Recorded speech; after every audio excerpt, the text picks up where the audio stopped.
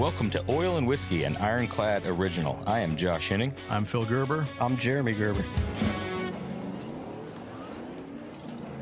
Welcome, everybody, back to Oil and Whiskey, an Ironclad original. Today's guest is TV host, automotive journalist, and creator of The Late Break Show, Jonny Smith. We've also got another episode of RoadsterShop Hall of Fame. Possibly. Maybe. We'll see. You have to stay around to the end for that. It's a waiting game. Yeah. We haven't discussed what the Hall of Fame would be yet, so. It'll be exciting when we see it. It'll be a surprise to all of us. All right. Today's guest has been an automotive journalist for more than 20 years and featured in such international publications as Car, Octane, FHM, GQ, Max Power, and Autocar. He's also hosted several BBC TV shows to include Fifth Gear, Motorheads, and Mud, Sweat, and Gears. Today, Jonny Smith is best known as the creator of the Late Break Show YouTube channel and website. He also co-hosts the popular Smith and Sniff podcast. It's a pretty good name. Smith and Sniff. Jonny is also a prolific collector, having owned more than 130 cars, including Japanese imports, American muscle cars, and Eastern European imports. You can check out Jonny Smith on Instagram and YouTube at The Late Break Show. Jonny Smith, welcome to Oil and Whiskey. Thank you for having me. It's exciting. This is, man. This is going to be cool. It sounds glamorous, me having 130 odd cars over the years, but I'm going to be honest, most of them were rubbish.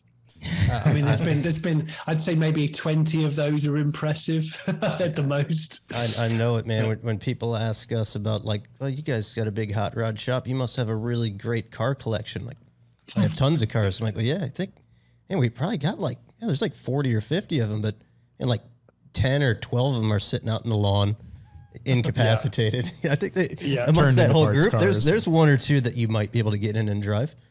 But yeah, no, I feel your pain. I know where you're at. That's exactly it. It's how many are functioning. That's always a completely different percentage. How many cars you got, how many work. Right.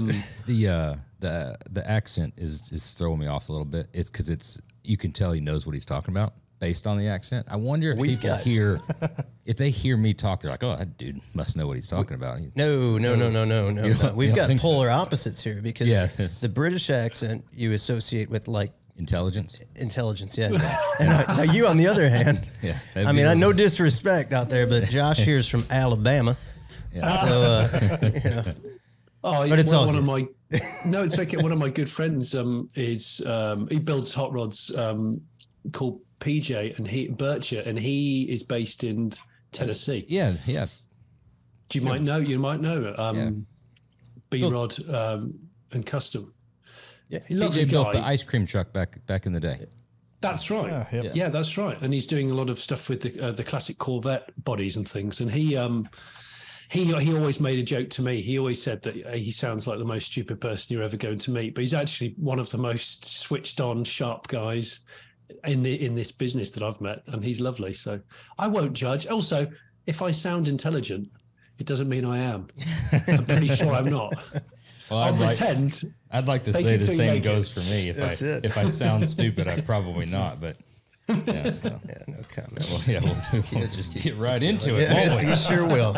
On the intro, you called them European imports. Are they considered European imports where you're from? Eastern European imports. Okay. So it'd be coming from Eastern Europe into Central Europe, I guess. Oh yeah, that's right. Yeah, there's been a couple of Eastern Europe. Well, I bought my brother for his 40th birthday a Trabant because he loves two-stroke cars, and they're quite amusing. I don't know if you've ever had a poke around a Trabant before, but it's unusual. I've never heard of a two-stroke car. I mean, two-stroke dirt bikes. Two-stroke car, yeah, two-stroke car, yeah. So even the deluxe model didn't get a fuel gauge. It had a dipstick for the fuel tank.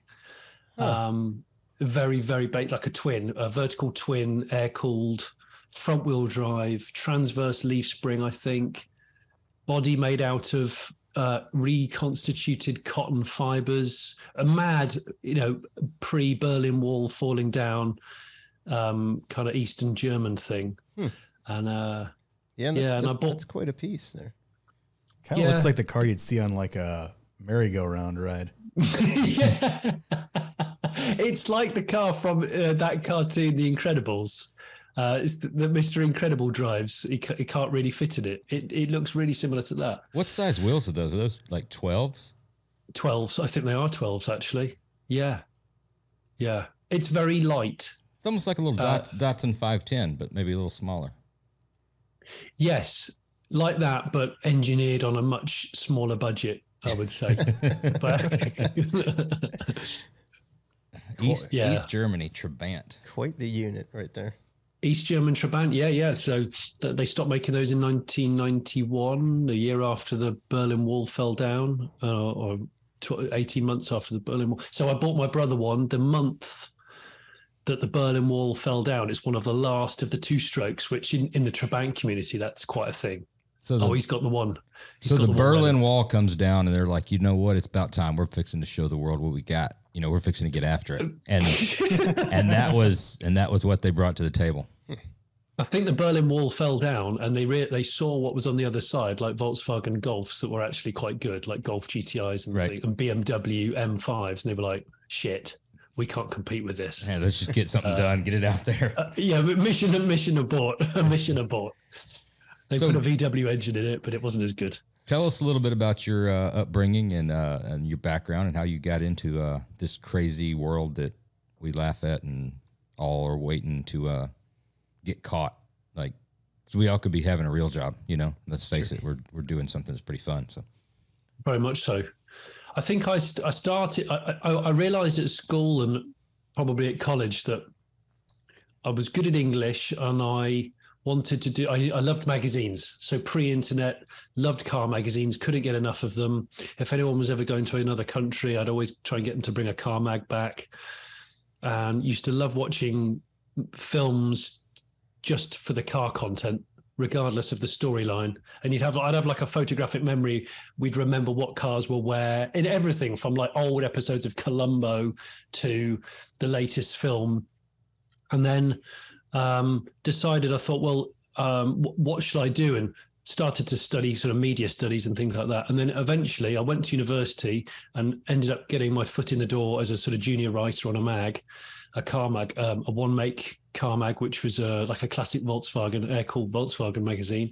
And then that was my start of my career, really. And then gradually worked on various different titles, classic car titles, mainstream automotive stuff, and then went freelance, and then kind of fell into television sort of by accident.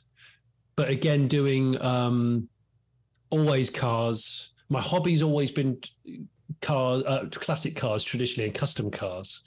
And then my business became more new cars. So that was the kind of yin and yang going on in my head.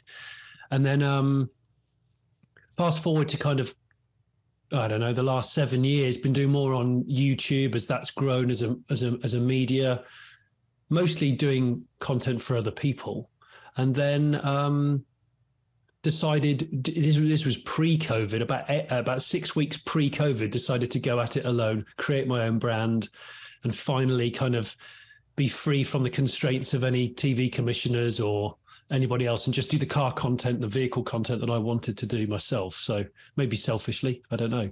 But and then so in all that time, since the late 90s when I started on car magazines, I've had various projects, or there's always a car or two that need working on or finishing, or I get distracted and I buy another one. And yeah, I've always had a bit of a fascination for American cars. So I'm a bit unusual in that I always aspired to own an American car in Britain, which is unusual. And then, but I also like really tiny cars as well. So at one point, I had a Cadillac and a bubble car at the same time, which is about as far away from one another as you could possibly get. So, yeah, and I can, to this day, that those interests have never escaped me. So I've got one eye on the future of cars, electric cars, and what's coming next. And on the other eye, I'm looking at what's already been, what is the next kind of resto mod, what car do I fancy, or what should I just stop looking at and finish what I've already got, which I've got many unfinished projects, or have had, so I'm easily distracted. Not to sound too stupid, but What's it like driving a Cadillac over there? I mean, obviously, that's be difficult in the city. I mean, you have to pretty much be out on the country roads, don't you? Making 3-point turns around town with that thing. Probably. I mean, parking spots aren't even the size. No, they're not. Yeah, they're not. No, they're not. It's not. It's too big for the town. I mean, I owned the Cadillac when I lived in London just for fun because I didn't need a car every day. I used to cycle to work because it was quicker than driving actually. So at the weekend, I'd have this.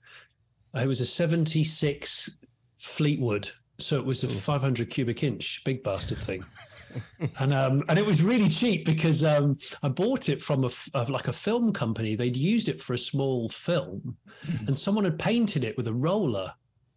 It was terrible. It's a real nice job then. Huh? It was really quite shabby, but it was all there. It ran. It was cheap, and I thought it's just an itch I've got to scratch. So I had that 76 Fleetwood for a while, and it was quite amusing driving that around London. But like you say, it didn't really fit. It didn't fit anywhere.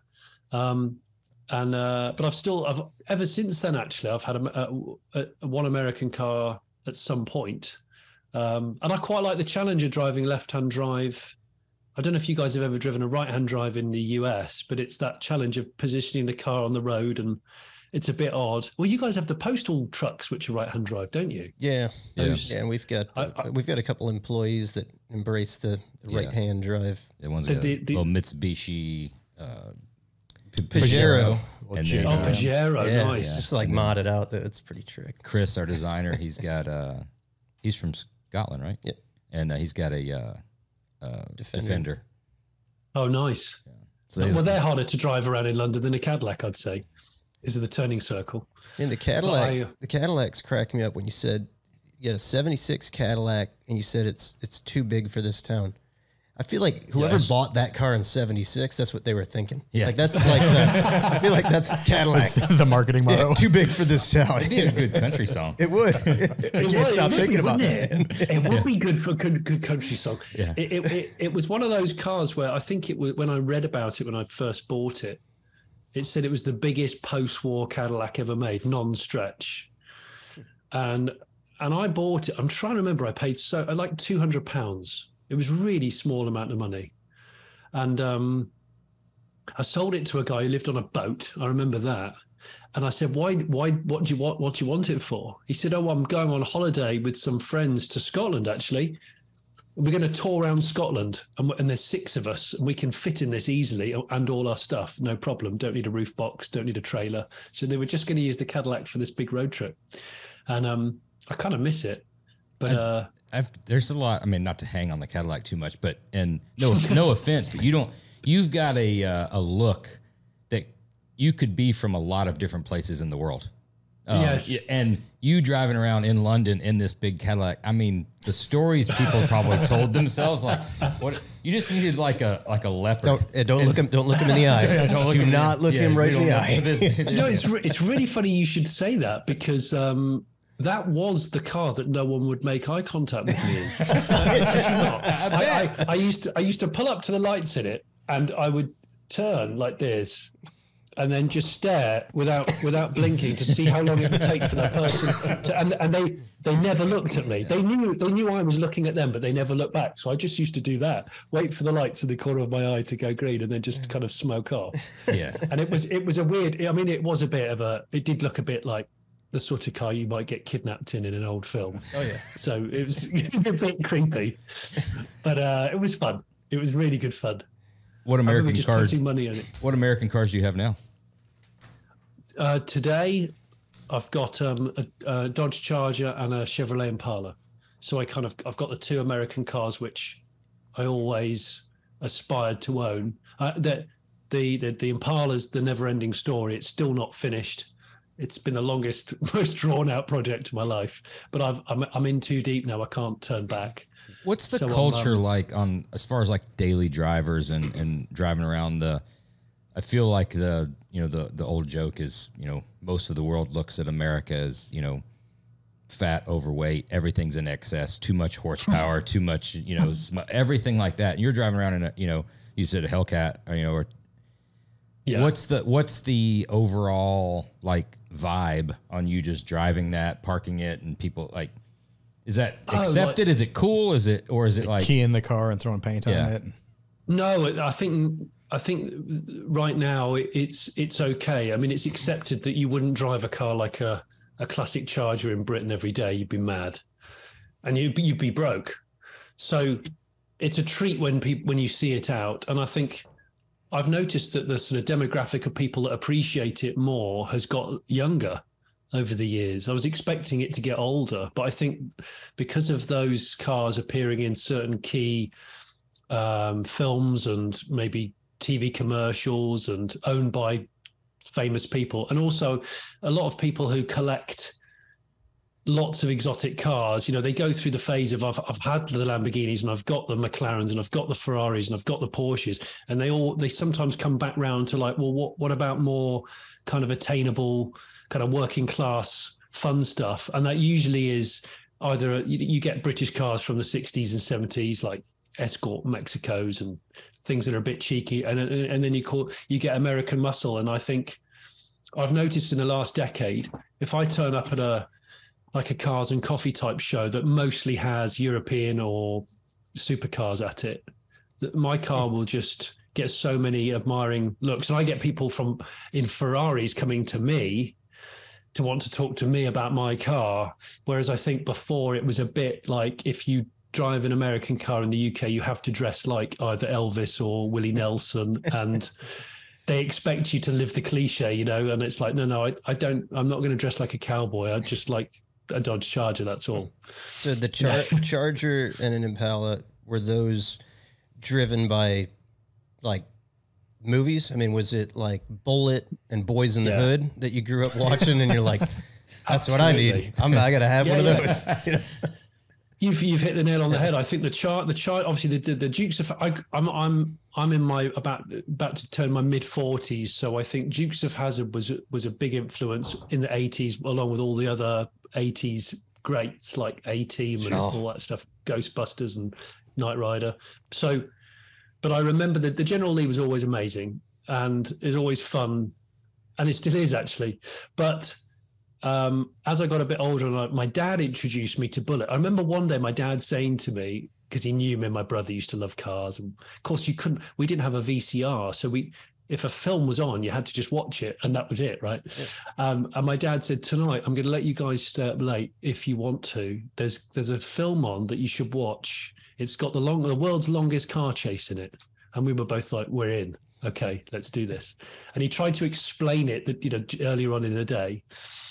And then we watched it, and I was just blown away by it. I didn't know who Steve McQueen was, and I didn't really know much about the plot because I was too young. But I think the Charger still it just has so many interesting shapes to it, and I always thought that's a car I've got to own at some point. But I also really like the earlier Chargers, the first generation Chargers. So I when I originally started looking for a car, like a muscle car, I started looking for Roadrunners or first-gen Chargers, and I thought I'll just try and find the right condition car for the right money and just see what's out there.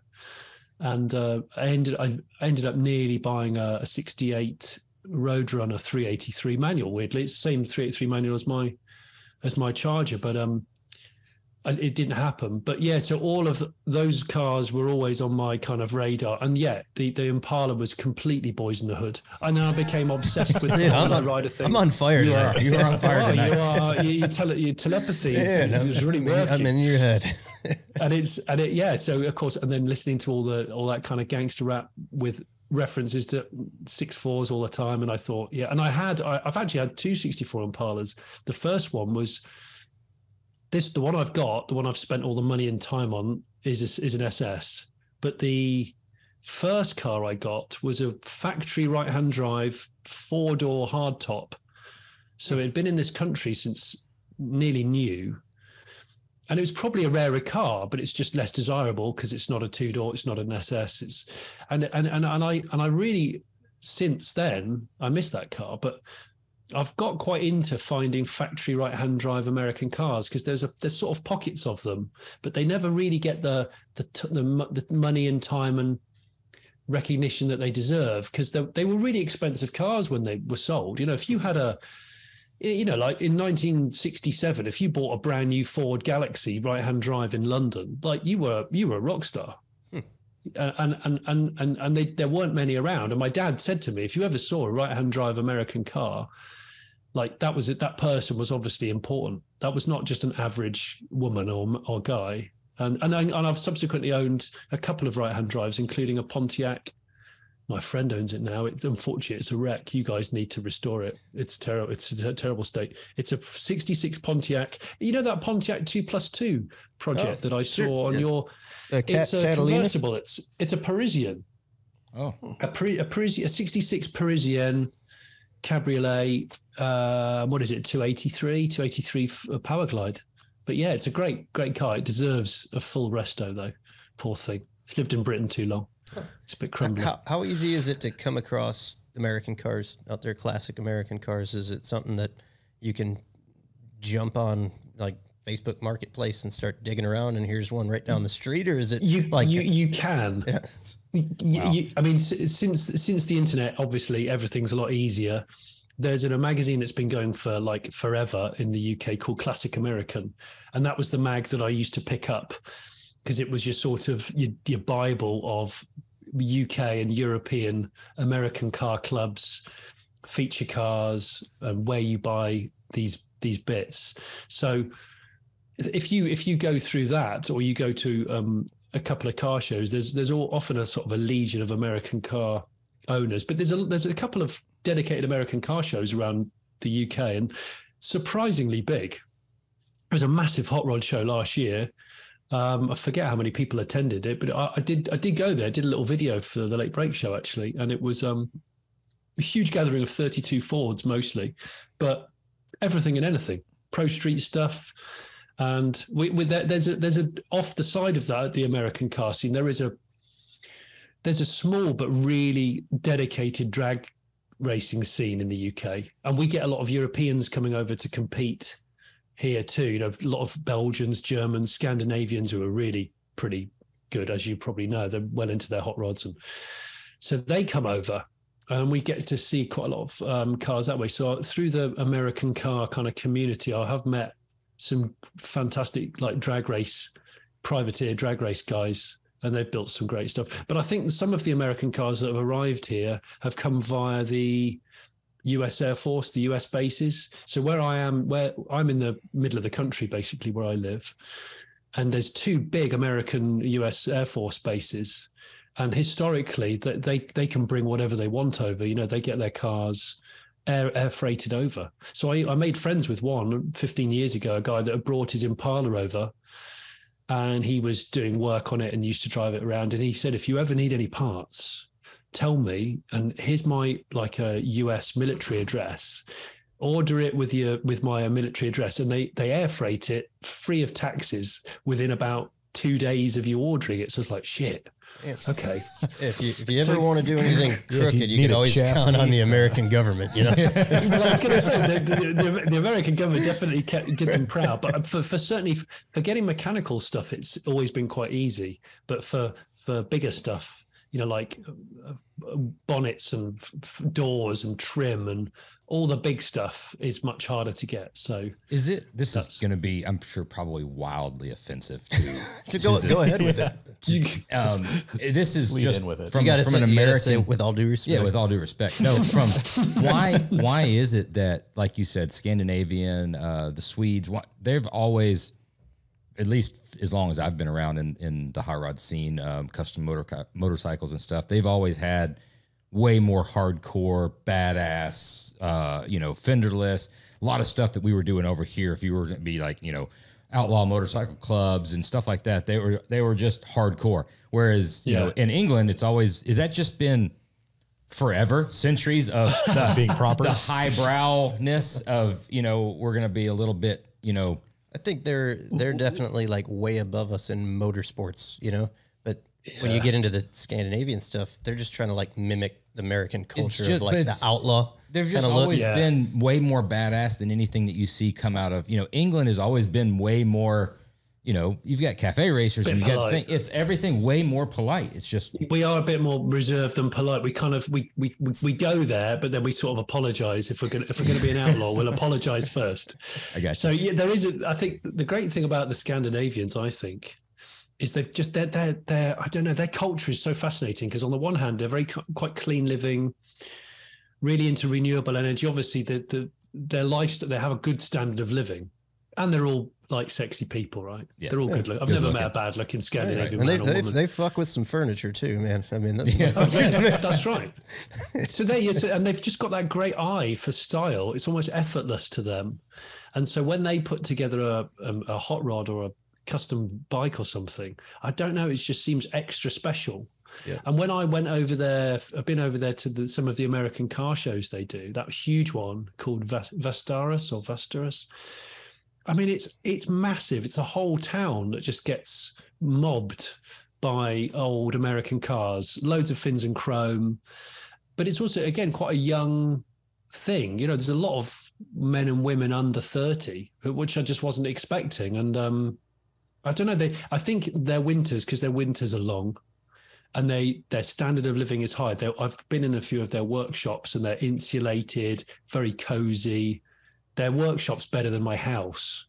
So they go in there and they really go to town when they're building. And then and when the sun comes out in the summer, they're all out there like bees. They do. They're really great. I love Scandinavia. It's a great places. Yeah. What's the daily car scene like where you're at? The daily car scene. Daily, weekly, like a lot of local cruise nights and cars and coffee type stuff. Oh, yeah. It's pretty vibrant. I mean, the climate, like now being in January and well into winter, people are quite selective about bringing old stuff out if there's ice and salt on the roads, because it will destroy your car. Cheers, guys. Cheers. I haven't got a whiskey, I'm afraid, but so I think that there's a lot of vibrant, kind of well-subscribed, like casual cars and coffee type meets. There's workshops that open up themselves to having like a Sunday breakfast kind of club. And when those things go on, they're not just like one make type of deals. They try and be a little bit more welcoming. So the ones that I personally enjoy the most are where it's a free for all. You'll get one person turning up in a 1920s Alvis and they're parked next to a guy in an R34 Skyline, and they have a chat. They might not own the same car or even fully understand one another, but there's that mutual appreciation of different metal. And then there's a lot of racetrack meets because we have quite a lot of racetracks. So I suppose there's quite a lot of run what you brungs and those sorts of things. And drifting's become, like it has in the States, it's become so popular, especially amongst young people. So there's a lot of drifting which goes on. And then you have the more serious motorsport people like, rally and hill climb and stuff like that. But the car scene's good. I think it's quite healthy. I think for a small country, it is spookily well subscribed. I said this to someone. I said, there's 40 million cars in this country, and yet it's really not a very big country. I don't know where they all are. I don't know how they fit in here. What's the stereotypical, like, boring, that guy just went in and said, I want a car? Like the Toyota Camry? Yeah, over here I was going to say, it's a 2004 Champagne Toyota Camry over here. Camry. Yeah. Yes. It's the same thing there. Is it the same thing there? Well, we don't get Camrys anymore. I think they stopped bringing them in the late 90s. Oh, wow. Lucky. The equivalent of Camry guy is, what's a good one? Probably there's a Vauxhall, like what would it be? Like a Chevy or a Buick. In fact, you get it. The Buick Regal, which is, we have it as the Vauxhall Insignia.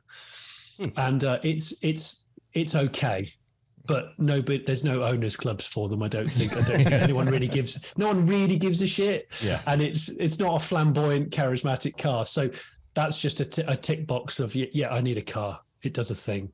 Yeah, let's just get it over and done with. Yeah, the Buick over here is traditionally obviously been for a way older crowd. They've been trying to market it, you know, to that hipper audience. Like, oh, it's a Buick. Yeah, it's still a Buick. Yeah. I've never owned have I ever owned a Buick? I've always wanted a Grand National. Oh, always. Yeah, we've got one sitting right behind me here in the showroom. Yeah, we just finished one up, debuted at SEMA this year. Yeah. Oh, such a cool car. Yeah, I really like those. It's a neat car. This one's makes gobs of horsepower. We LS swapped it with twin turbos, but it was like a super clean survivor example of a low mileage, awesome Grand National, which that was stoking that fire to get the comments. Yeah, man, I was going to say, sure, but you looking for trolling? a little bit, but that was my first experience ever driving one. I mean, I grew up in that era. I wasn't like a big fan of them back when I was a kid, but it was fun. We kicked that thing around a little bit. It's a little. I mean, you drove it, right? You drive it? Yeah. It comes on to let you know it's got a turbo. It's like, and then you're waiting for like what's about to happen, and nothing really happens. Yeah, it's like just enough power to make you realize, like, okay, I get like why somebody might want one of these in their stock form, but I suppose it's of its time, isn't it? It's so of its time. Yeah. It's got just enough boost to be like, hey, turbo. And then that's it. Yeah. I think the key is to have the original like Survivor tires with it too, because that would it'd glaze them and like at any speed just blow them off. But otherwise, I got it's the kind of car which for years over here there were a couple, but like a couple, they weren't worth very much because nobody really knew about them. And then but a friend of mine has got is it the Cyclone, the GMC Cyclone? Yeah, is it the same. The Typhoon. Which one's one's a pickup and one's the... Yeah, the Cyclone was the pickup. The Typhoon was the little like Blazer Jimmy type. That's right. Deal. So he's got that one, I think. And again, that's not a car which anyone really knows about or cares about over here, I don't think. But it's quite a quirky thing. I've never driven one. I'd like to drive one. Yeah, we did a Typhoon here for a local customer. Just did like upgraded turbo, a little standalone ECU. That's a cool little truck. Again, it's not fast by any means, and you kind of steer on you. Oh yeah, it does. Like everything's horrible about it, basically, but it looks cool. The proportions in driving it is crazy because it's like miniature. It's literally like tiny. Oh, compared to like a modern day SUV. I mean, that was an SUV back in that day. A mini, yes, a mini SUV. But you sit in that. I mean, it's miniature, but it's fun. Like if you kind of like lean on the brake and get it into some boost. Like brake boost a little bit and get after it. It'll scoot a little bit, but it's cool. I actually want one. I want a Typhoon. Like a daily, cool. Yeah. I think that would be good. Like you say, they fit in. They're an American car which actually fits in this country because they're not American proportions really. Whereas some of the full size stuff is just silly, I can't even imagine bringing my Hummer over there. Especially with that extension you put in it. Would you put like 4 feet in the middle of it? Just enough for another door. We joke with Josh here that we picture Josh driving like a yellow, is it H2? Right. Hummer, lifted with all the chrome bolt-on goodies. So we just they're stick-on. They're not bolt-on. Yeah, stick-on. So we utilize cars and the stereotypes that go along with them. Yeah, for profiling. That's why I was asking about the Camry stuff. Every single car we see, we can identify what that guy looks like or girl looks like, what their job is, or vice versa. If you see a guy in a bar, what he's wearing, you can be like, let's go out there into the parking lot. I guarantee you we can pick out what he's driving. He's the Dodge Ram guy. Yep. Yeah. Dodge Ram guy or the King's Ranch guy or the Ranger with a blown out back window. You just never. We do that. We do a bit of that. Okay, good. Yeah. If you're around it for long enough, you start picking up on it subconsciously, Completely. I'm sure that's what police officers do because they have to. They're always kind of looking for suspicious activity and stuff. They have to go with a hunch sometimes, don't they? What do you think they pull over the most? What in America? Yeah. Would it be pickups still? No, because pickups. Not Camrys. No, not Camrys. No, that's your perfect kind of like witness protection or like state line running, drug running car. Camrys at least staying a mile an hour under the speed limit. Oh yeah, Camry guy's not doing anything. Yeah, Do you know the answer to this? Because I feel like you. Oh, would it be a Challenger or a Mustang? Or? Ding ding, Challenger or Charger for sure. Is it? Yeah. Is it the hooligan? It's the hooligan activity though, isn't it? It is. Yeah. Yeah. I think I think it was before COVID was the last report I saw. Whatever it was, like far and above the most pulled over vehicle. Yeah. I do like them though. Oh yeah. I mean, the new Challenger that's not even new anymore. I mean, how old is that shape? It's over a decade old, isn't it? I think it is. Yeah, it's probably like a 10 to 15 year range, which is amazing. Amazing considering it's still so handsome. It's a good looking thing. It's really neat when it came out, but like you just need to scale it. It's just big. It's like 15% too large, you know. And we're around the classic ones more often, so. Yeah, you always have a Cuda or a Challenger, a 70, 73, something like that in the shop. And it's such a gorgeous car. And I love the design, the look of the new Challenger. It's super cool in pictures. Yeah. And then you stand next to one and it's like this bulbous. It's just bloated. Yeah, exactly. Well, that's your next project, guys. Surely you slit it down the middle and then you take 8 inches out of it. And then you shorten its wheelbase a little bit, and then before you know it, it's one of those cars which you have to park it next to another one for people to go, oh my god, you've completely remodeled it. The problem is the motor. The motor then would be that 8 inches back through the hood, because I think they built the motor and then had to build the car around it. And the reason it's so big is the damn motors. It's literally 40 something inches, 45 something inches tall. Is it really that big? It's a big ass motor. It's a monster. We struggle packaging that all day long. We're building custom chassis, working off body scans and CAD, and everybody wants a Hellcat or a Red Eye motor in some sort of early Mopar. In a Cuda. Hammered. 4 inches off the ground and get it tucked underneath that flat. Can I put 20s on the front of it?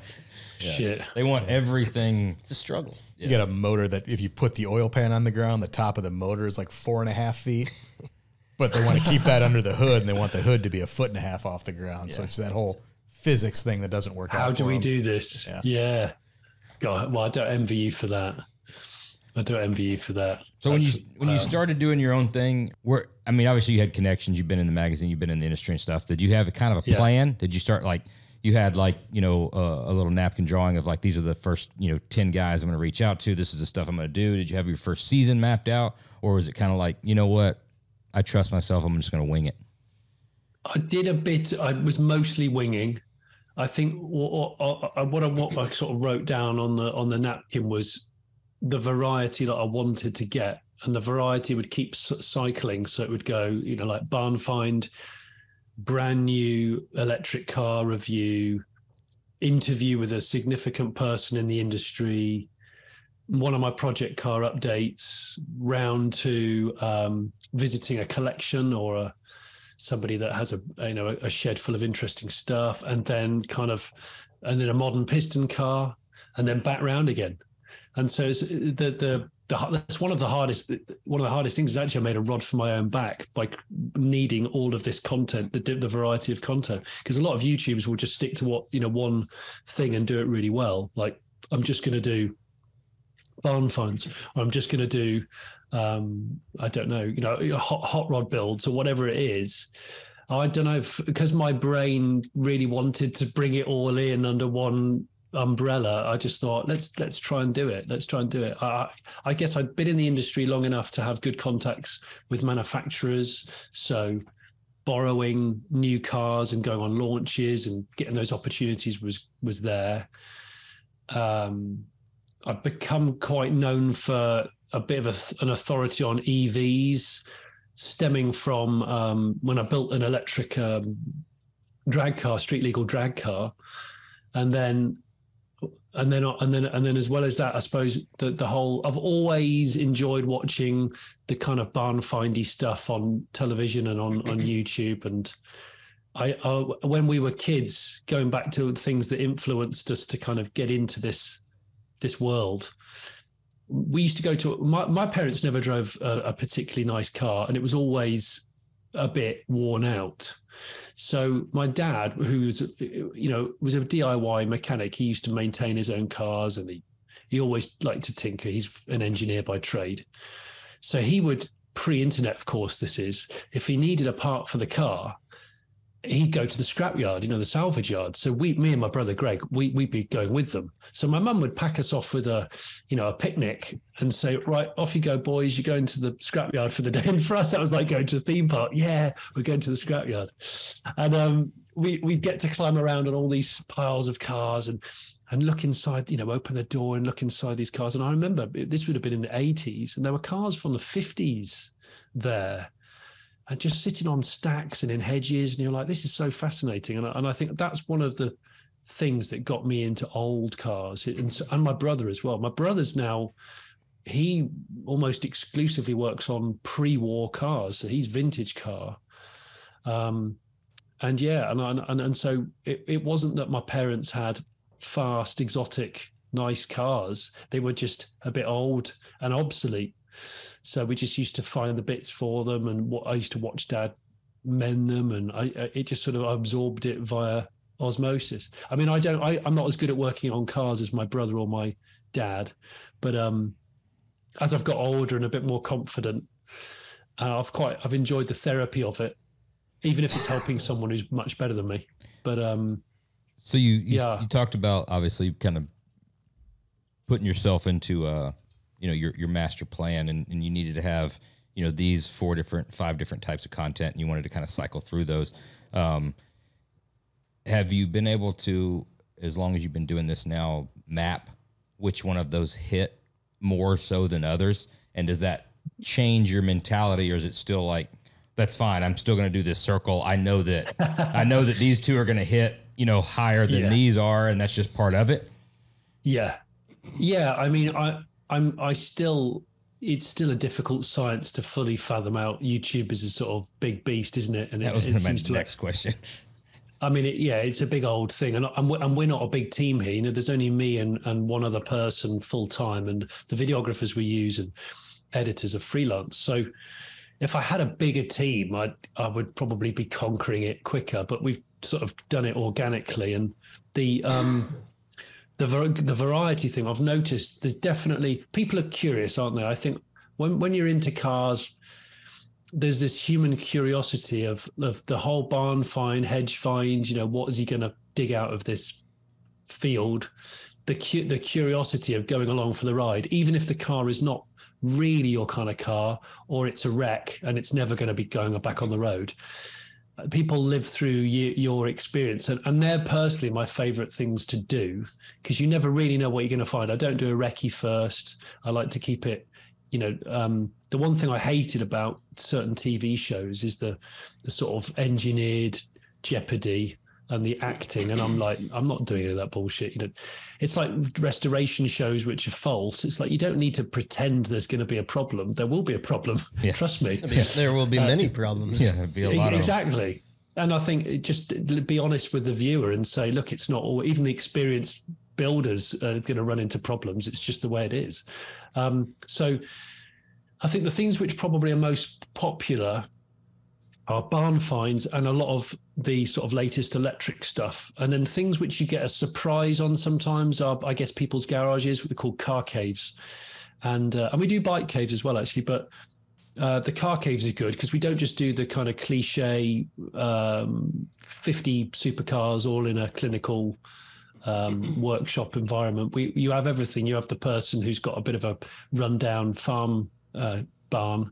I watched the one you did with Chris Harris. And that's just like, he's got things like everywhere, just shoved off in this hole, and it was not what I expected.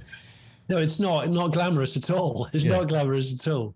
Yeah, and so and those have been a surprise because they can be a bit. They were a bit of a what I'd call a kind of lost leader episodes, really, where you interview someone, quite slow format, chilled out interview, try and get the honesty of the person across.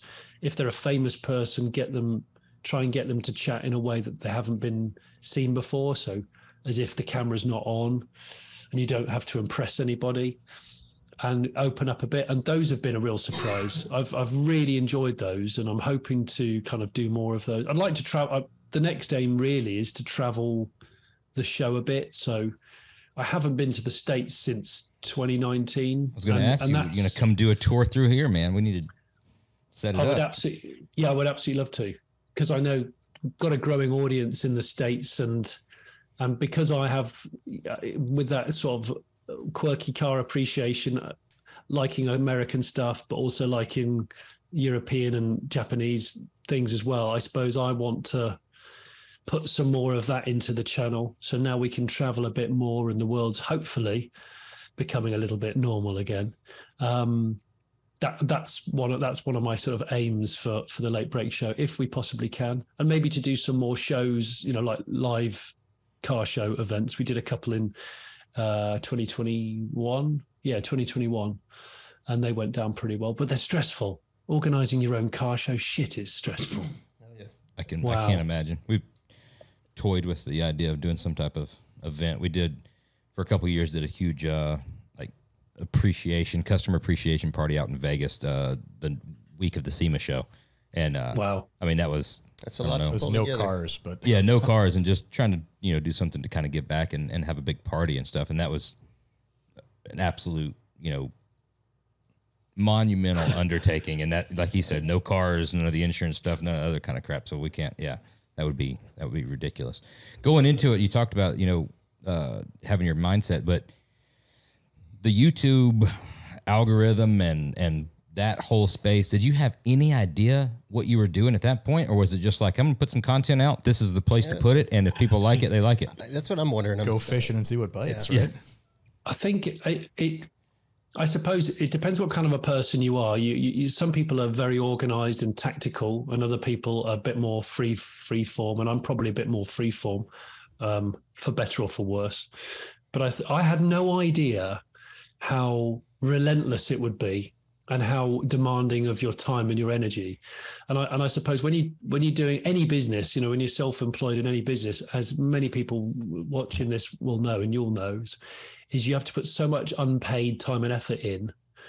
And the difference between YouTube and like doing television is TV, you do a set amount of episodes over a set amount of time, you deliver the series, and then the channel puts it out whenever the channel wants to put it out, and there's a lull, and then they might gear up to do it again, and I don't know, 2 months, 3 months, 4 months, 5 months later. The thing is, YouTube, it's just a basking shark. It's just swimming through the ocean with its mouth fully wide, just inhaling digital content, and as quick as you put it out, they go, yeah, that was nice, when are you going to do the next one? And you're like, man, it's just me on my own. I can't keep up with this. I've got a family and I need to sleep, and I'm dying. So I think that was the thing I hadn't banked on being so difficult, actually. So I really admire the people that I probably dismissed a little bit, just going, they just put content out and then they're just running around, not putting a great deal of effort in. They're not real presenters. They're not real journalists. And actually, I was wrong. I was completely wrong. They're probably working harder than the more traditional media were. At the same time, carry on. At the same, isn't that kind of like creating an endless all-you-can-eat buffet at the same time to go out there and just get as much as you can, keep you motivated to come up with something new? Yeah, I think it keeps you on your toes. Like with any business, I suppose you're always looking at your sort of competitors and thinking, what do we do next? What's the next idea? But at the same time, I made a real vow when I started doing YouTube, because I had come from more of a TV background, and most people who would start following me initially and listening to what I was doing would expect a certain level of production value. So on the one hand, I could do a lot of vlogging and self-editing. I did a bit of it in 2020. I thought I probably should have a certain standard that I want to maintain. So if you watch this on a big 50-inch TV, it's acceptable. It's not like really, really ultra slick TV, but it's not bad considering the resources you've got. And that's the thing, people can be so critical on YouTube with the comments and things. People are quite cutting, but the good always outweighs the bad. And when you say to people, look, they'll go, oh, you didn't film that, or I wish you'd stayed a bit longer. You go, look, I'm paying for this out of my own money. For 2020, we didn't make any money. We were paying freelancers to film it, edit it, try and put it together properly, deliver 20, 25, 30-minute episode like it was a TV show. That's what I've always said. It's on YouTube, but think of it as semi-TV quality each time. And going back to my old school roots of magazine craft, I'm always trying to do it like that. So yeah, hopefully the content will keep staying relevant. And I guess you're always building an archive, aren't you? I thought about that the other day. You're building this huge kind of back catalogue. So people, if they only find out about you today, you can go, well, you got 200 something videos to watch if you want. Just fill your boots, go and have a look. Yeah, that is the neat thing about it. You've always got, even with the podcast stuff, as you generate some new viewers, listeners, it's all there. Yeah. It just exists forever. And I was on YouTube today, and I was looking for a video that we did, not long ago, and I came across like that Craftsman series, right? It was 9 years ago, and I just happened to click on it just for shits and giggles, and I'm looking. There's comments from 9 years ago. It's just great. It lives forever on there. I mean. It's a wild deal, but it's kind of cool. It is cool, and the comments as well. Like even back then, 9 years ago, I mean, there's still just as shitty comments as there are today. I mean, that's a funny thing with YouTube comments. And how does that resonate with you? And what have you figured out? What type of person posts a negative comment? Like what is going on in your life? I'll go a step further than that after that question. Yeah, what's going on in your life? What are you doing at that moment that you're like, fuck, what is that? This sucks. Like you're not a commenter at all on any type of social media. You're not going to put a comment on anything. No commenter. Yeah. I think well, if the last 3 years hasn't taught us anything, I think the first thing should be it's that the old kind of adage of just be kind and just treat people as you want to be treated yourself. And I think that's really important. But then and maybe consider that someone out there is having a really tough time and they're probably taking it out on you. So don't think too deeply about it.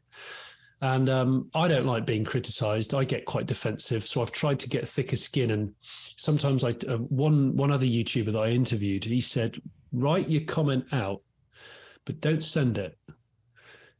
Wait for like 4 hours and then go into your drafts. And if you're still really fucking angry about it, then send it. That's the same thing for drunk text. It kind of is though, isn't it? And it is, and then do you know what? It works because it helps you to just simmer down and go, is it worth it? Pick your battles. Should I do this? Well, I can disagree with their thoughts or the same, but I can understand at least the guy saying, I watched this. I spent X amount of minutes taking it. I want to give my opinion, however wrong or right it might be, right? And then you get the guys that are just getting on there, just like at a car show, where the guy's like, oh man, I had one just like it, but it was black and it was a Mustang. I know that one's a Camaro, but mine was, actually it wasn't a Mustang, it was a truck. Here, let me show you a picture. That's just a doorway to talk, right? And so I get that. I don't think it's stupid, but the thing that I don't understand, right, is you watch an entire video. You don't have a comment really to say, but the one thing that you will do is hit that thumbs down. Oh, I'm just gonna passively aggressive dislike that. So I don't like it, or you off. Yeah, I dislike that video instead of just hitting next. Right, instead of hitting next, and the thing like you can't make a bad comment, you can't make a positive comment. You just want YouTube, like that's it. You want YouTube to know that you disliked that video. It's going and telling the teacher. That's the one I don't get. I just don't get it.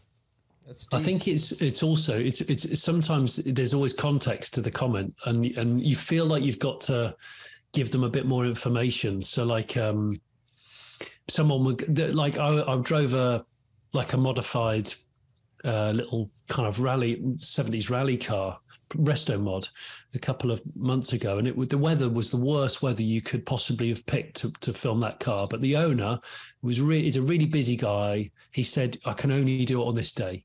So it's this day or nothing. And we made it happen. And even with the pissing rain, I said, are you sure you want me to take this car out? It was quite immaculate thing. And he said, yeah, I trust you. It'd be okay. And I was scared shitless because it was quite a vicious car.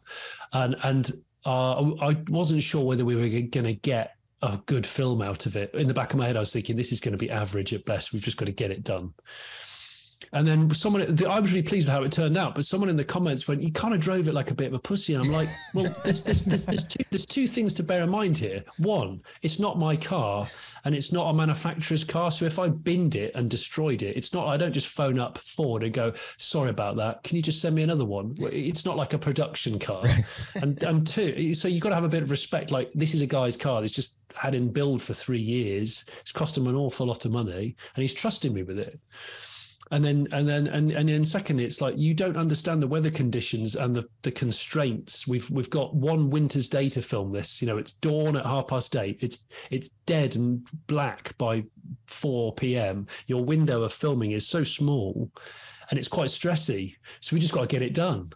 And we're not Top Gear. We're not the Grand Tour. We're not. I'm not Jay Leno. I can't just go, let's film this for 3 days and just pick the best bits. I can't do it. So. Sometimes you feel like you've got to qualify and go, listen, please understand, if this was my car and I would drive it like a bastard, but it's not my car, and I have to have a bit of sympathy for people who trust me. What we found over here in the US, and I'm sure it would probably work. The translation would work over it. We just say, shut the fuck up. That's the best way. And it seems like it's usually, it handles. I mean, it's something we've discussed internally in depth.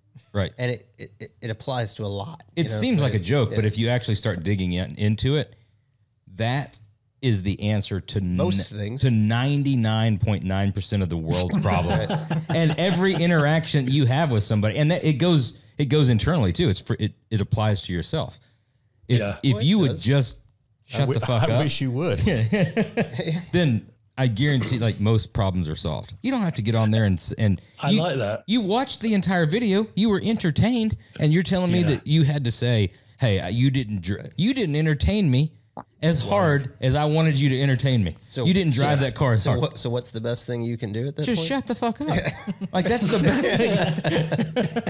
100%, man. I mean, no offense. Yeah. Right. You know what? In the old days, when it was forums, you go in forums, and it can get a bit toxic, like fights. I went through a phase of just sending them a message publicly with my phone number on. I went, listen, you're obviously really fucking cross with me. Should we just be sensible and just phone me? Just phone me and we'll chat about it. The phone never fucking rang. Right. Ever. Right. Ever. They don't want that. They got my number. They still got it. I haven't changed it. But they're not going to phone you, because they're never going to phone you and go, oh, yeah, by the way, Josh, I think you're a bit of a tosser. And I think that what you do is really shit. You're not actually as talented as you think you are. They're never going to say that. Right. They're going to say it to you. I think it's funny. The comments, though, are funny on YouTube stuff. You see, like, mostly on our, like, review videos or car videos and stuff where we're driving and all that. Like, it's usually split. Like, you'll have half the people complaining about something that's pretty arbitrary, and then the other half of people being like, no, I like this video specifically because you didn't wear seatbelts. And the guy's like, can't believe you didn't wear any seatbelt. Yeah, this guy's a badass. Like, he doesn't give a fuck. And it's like, I mean. Dude, I will say, though, I mean, we are all fortunate. I think I've said this once before. We talked about this kind of similar subject. We're fortunate we're not in the marine industry, because the boat guys, they shred everything. Really? The boat guys on, like, the YouTube comments, the forum comments, Facebook comments, it is like, I mean, they'll insult your children, you know? Like, really? It is brutal. I didn't know that. Brutal. Boat guys. What's so bad with boat guys? I don't know. Don't get into boat reviews. Yeah, I don't know. Yeah, stay away from the boat reviews. I don't know. But, like, I watch the Wavy Boats. There's a YouTube page called Wavy Boats. So it's great. It's got a huge following, and it's all these boats going through this one haulover cut in Miami. So it's a rough inlet, you know, and it's just everybody basically making fun or correcting whoever the captain or owner or boating skills of that guy. Oh, so everyone's like an online mariner now. Yeah, all of a sudden. Right. So you see some guy like come through in like a 12-foot Boston whaler, and it's like 17-foot waves, and they're like, "Yeah, you ever heard of the word trim before?" You know, fucking moron. Yeah, dude, the boat's smaller than the wave. Like, it doesn't matter. Like, dude's mid-30s. Yeah. He's proud to have his first boat. He's got his 2 kids on it, and this dude's shredding him on his... Yeah, it's tough. It's very weird, isn't it? That's a tough crowd.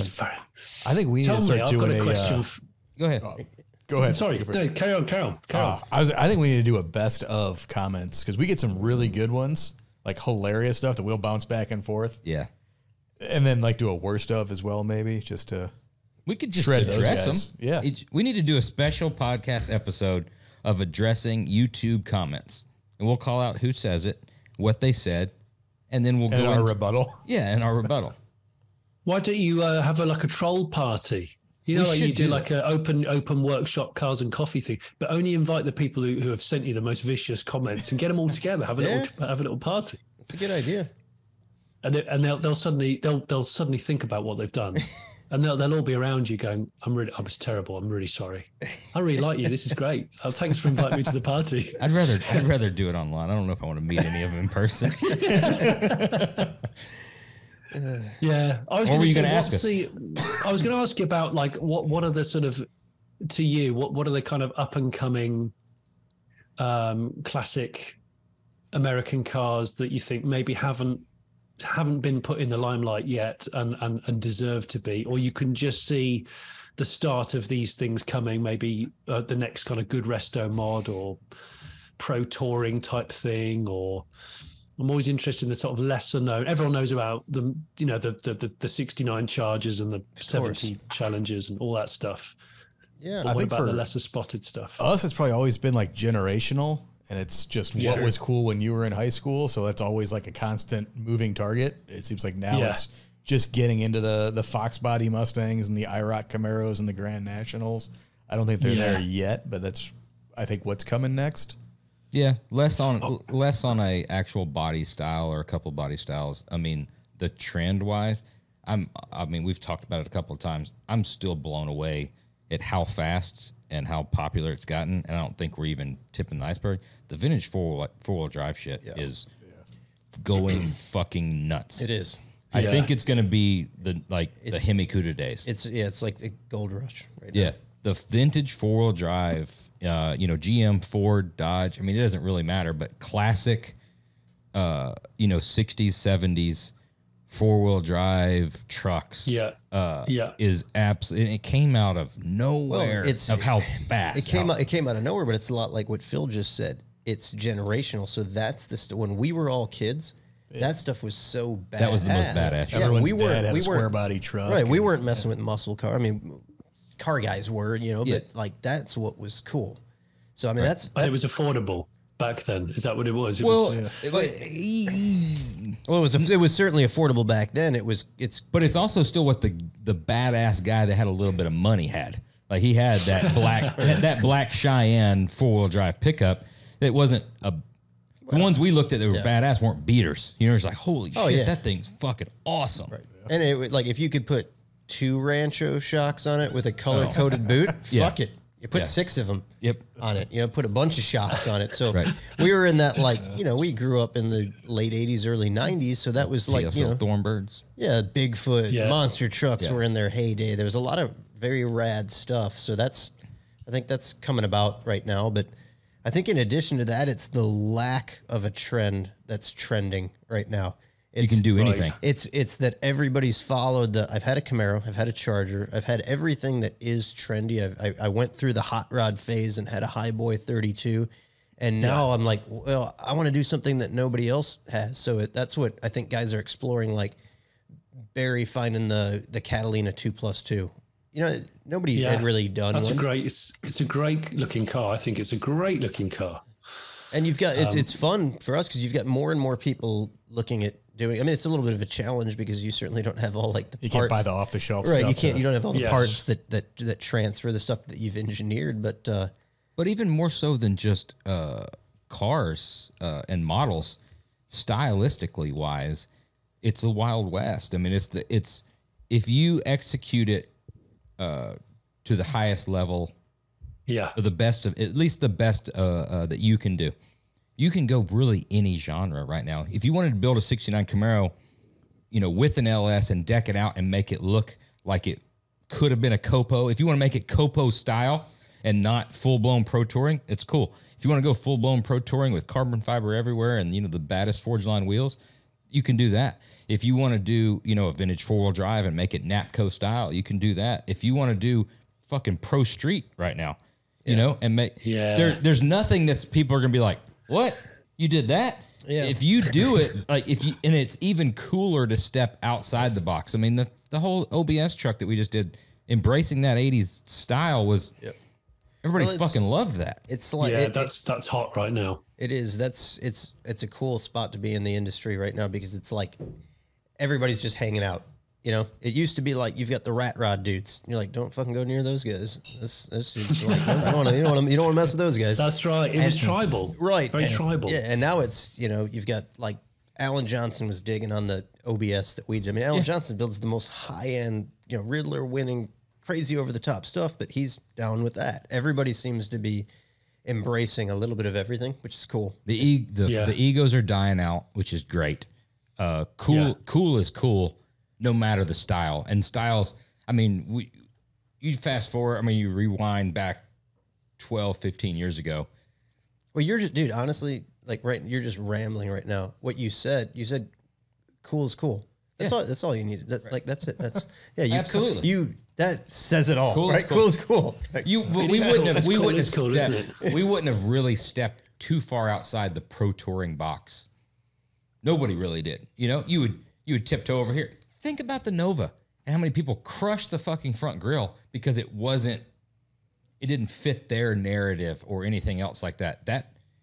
Those times have changed. Now it's pushing the envelope and trying something new. And if it's again, cool is cool. Yeah. Well, let's flip flop this. Probably my most popular project car is my Austin Allegro Civic Type R. So that's basically Britain's most hated car of all time, which I always had a bit of an affinity to because my grandparents had one, my auntie had a shit brown one, and when I was growing up, it was one of those cars which everyone loved to hate. We're googling this. What was it again? We've got to look this up. An Austin Allegro, ALLEGRO. Okay, it's a lot of all aggro, as people used to call them, like a Chevette almost. Yeah, I mean the Chevette was a better car in terms of it has rally pedigree and stuff like that. But this was our AMC Pacer. So if you think about the attitude to the AMC Pacer, now they're sort of ironically cool, aren't they? They're fetching money. Yeah, it kind of looks like it's like something that would be in a children's book, like when they're illustrating a car. It's a car. Yeah. The car goes to the doctor, and the car goes to the city. So it was one of those cars where if one of your grandparents died and you were 17 and you just needed a car, even then you wouldn't want to drive it. It was given to you for free and it had, it was road legal and in good condition. You'd still go, I'll probably stick to my bicycle. That's all right. So what are you doing with this thing? Yeah, because I'm going to go back to Josh's comment about cool is cool. And I don't know this fits. Well, I always said I want to build a sleeper. I want to build a sleeper Allegro. I love the whole sleeper thing. Okay. I've always thought an Allegro needs to prove some people wrong. A couple of cars I've owned over the years where people have gone, you'll never make that cool, and I've just managed to do it, I think. And in this case, I started building it and going, well, it needs to be quick, but it's an original paint car, 2 elderly lady owners, so it's got the elderly lady dents in it and parking issues. And we in the end, we've gone for a Civic Type R K20 Honda engine, but we're turbocharging it. And we're going cool. for, fully independent coilover suspension, and the interior, I've trimmed the interior with the same fabric that you get on the London Underground train. So like the New York Metro or the LA Metro train. So super high end then, right? Yeah, really high end. Yeah. So it's like an irony. The whole thing is laden with irony, but it harks back to my childhood growing up with them and everyone taking the piss and me going, I'm going to do it. But if we're going to do it, I want it to actually handle, and I want it to go, and I want it to be fun. And then when we go to a show in it, people will go, oh my gosh, the Allegro, it's the Allegro Type R. So dude, this thing's gonna be. I could get badass. down with it. I mean, I like that concept. I love taking weird stuff and doing sleeper builds. And anytime you start a project and the tire's sticking 50% of the way outboard of the body with mini lights, it's going to be pretty cool. Yeah, the guy that's fabricating it, I've influenced him to buy a shit old car as well. So that beige one is called an Austin Princess, which I would say is even worse looking than an Allegro, and that was like an executive mid-70s British car, and that he's put a Jag. That is basically the chassis and the subframes and the engine and transmission from a Jag S-Type, so a modern Jag S-Type, which is 3-litre V6, 6-speed manual, fully independent rear-end cradle, and he's putting twin turbos on that. So that's going to be a hellraiser, that car. The Allegro looks way cooler. Yeah, I think the Allegro's, there's the upholstery. Dude, I love it. It's everything that was wrong with the 70s, but kind of brought into the 21st century. We have a similar project that's kind of like hanging right now that we may or may not do. We have a customer we're building an AMC AMX for. That's it's a super rad car, and we're getting close to wrapping up the fabrication on it. But he's got it's like a 71 Hornet. So I know a Hornet. Yeah, Hornet. It's a very similar car. It's like lack of all style. Right. So what do you do with it? Make it like a wild, rad sleeper, like a street fighter kind of deal. So we're trying that's going to be great though. Yeah. Because it takes customers like that with money and guts to go, let's just go with it. Let's do it. Yeah. You've got to rock it with conviction. It's a bit like people that dress really strangely and they go out on the street and they rock it with conviction. They don't give a shit what you think. And they go with it. Yeah. And if you go with it, long enough, people will go, do you know what? Yeah. Okay. I mean, that's how trends start. Yeah. Speaking from a guy who was driving a 70s Cadillac around London, staring people in the eye, doing a stare. I promise you, I'm not creepy. I promise. So I love the whole left field thing. I think it's great. And I had an AMC Pacer weirdly in the UK. The Pacer's cool. And I dig the Pacer, the Mirth Mobile. I wish I hadn't sold it. I would like a Gremlin, but I think the Gremlins have been done quite a lot. I've always thought a nice pro street Gremlin would be good. The Gremlin, it's like it used to be kind of like ironic and it was weird, but like everybody's done something with them. Like we always talked about doing something. There was a Grim Puppy. Yeah, the old Grim Puppy. There was one where it was down the street from here, wasn't it? In the back, some guy's like backyard. Yeah. We used to go to lunch. And you'd see it, and I think it had side pipes and everything on it. It was like sitting just behind like a chain link fence. We were always talking about it. Gremlin. Yeah. I'm thinking the Yugo. The Yugo? Bring the Yugo back. The Yugo would be a good shout for a sleeper. That'd be a great one. You could piss off Corvette guy with that, couldn't you? I feel like that's an easy, like... The Hayabusa motor. Yeah, that's what... If you go on YouTube right now, I guarantee you somebody's Hayabusa swapped one. I just want to do a high-end SVX, Subaru SVX. But it's already high-end. No, I want to make it with power and stuff like that. I think that it already looks like $1 million. Make it Pastrana had the best quote on that in the video. It's like the future, but in the past. It is. It's the 80s future. That's what it is, isn't it? A window that rolls up into a window. That's the car. Window inside a window. Yeah. Crazy. Well, a couple more questions. I know we're getting a little late. So you've done a lot on your show with EVs and new innovations. What are some technologies that you are most interested in, I guess, coming more mainstream or starting to implement in modern cars? And don't give me the standard, ADAS systems or any of that kind of stuff. What is something that really is exciting to you?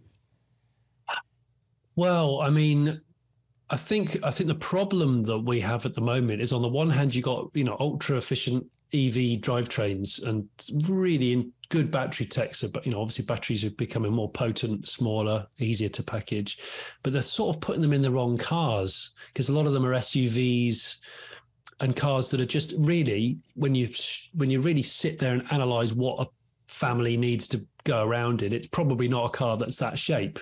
So I'm wanting to see that advancement of EV drivetrains in smaller but premium small cars. So cars that, just because they're smaller doesn't mean that they're less comfortable or luxurious. And of course, with a smaller car, you almost have to be a bit more creative because it's constraining you. I don't know if you've seen the Honda E, but like the Honda E was one of those cars where it was Honda when Honda does it right and just tells everybody to fuck off and just go, I'm going to do it my way. Watch this. And it'll probably not be a sales success, but we're going to do it anyway. Let's just do this. And they do it like once every decade, Honda do. They just go wild.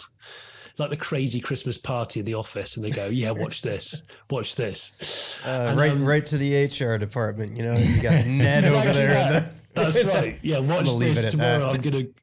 Yeah, so I think I'm really interested in seeing the smaller, more fit for purpose kind of EVs with luxurious interiors and the whole recycled and different types of textures and materials internally are so exciting, because I'm just bored of black leather, grey leather. I mean, leather's okay, but I think I've just seen it, and like it's not premium anymore because you can buy quite a cheap car and you get leather as standard. So then therefore it sort of resets your idea of what's luxurious and what's premium. So I love it when people are coming up with these, you know, the recycled fibers of bottles and, you know, reclaimed plastics, and like the BMW i3, the bloody car's nearly a decade old, and yet the interior still looks like something out of a spaceship. It's so interesting. So that stuff really, that re-engineered interior space that electric cars allow you to do, you know, because of the packaging of an EV, you don't need a prop shaft like you used to, and you don't need an exhaust in that way. And it gets rid of all that and allows designers to hopefully be a bit more bold with the proportions of a car, and so that we can be a bit out there. I mean, some of the Koreans, Kia and Hyundai, they're just going wild at the moment. They're self-medicating. But the great thing about that is that it's a mad-looking car, but underlined with practicality. So it's not just silly for the sake of being silly. It's a genuinely useful car. I've got a theory or a potential direction that I'd like the auto industry to go. I'm going to run it by you. This is the first time it's ever been talked about. This is somebody I can tell by his accent that this is somebody we can trust. Right? We can trust to run this by. I'm excited about this. Yeah. So.